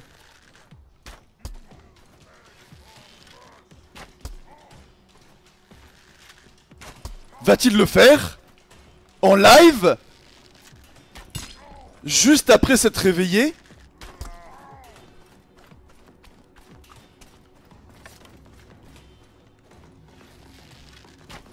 Quand je repasse sur l'arc, je crois que ça me donne des munitions. Et de mauvaise humeur, et de mauvaise humeur. Un de moins. Allez, on va pas faire l'idiot, c'est pas le moment, c'est pas le moment.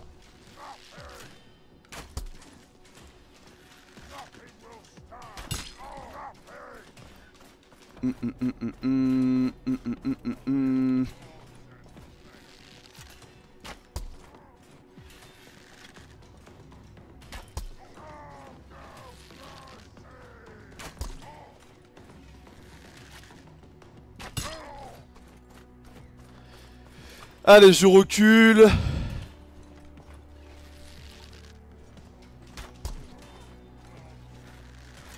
From. Eh mais c'est quand même la honte de pas faire de progrès en 3 jours sur le même jeu. Tout. Vague 21 solo.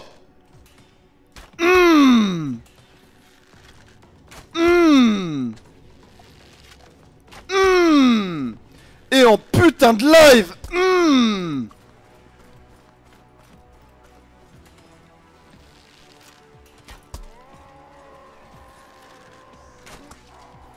Allez Billy. C'est entre toi et moi. Aldé, n'as-tu pas envie de tenter les coups de poing là pour finir?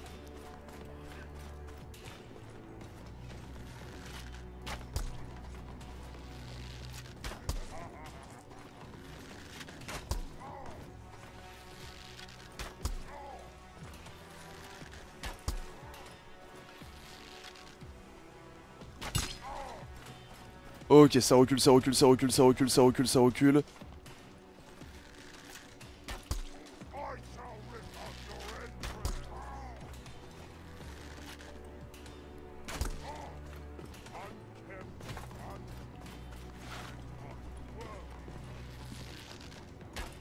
Lance le maul.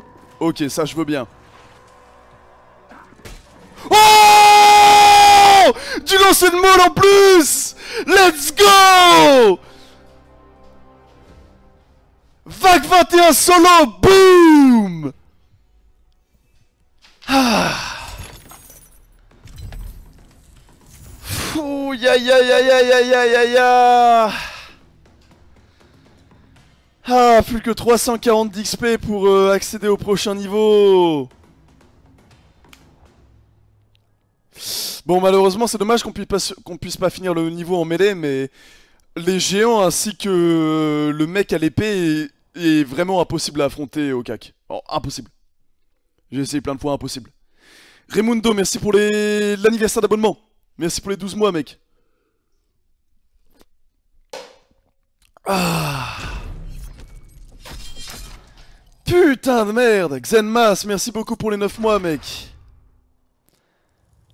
Ah, ça fait tellement plaisir. Je l'ai fait, maman. Je l'ai fait, maman.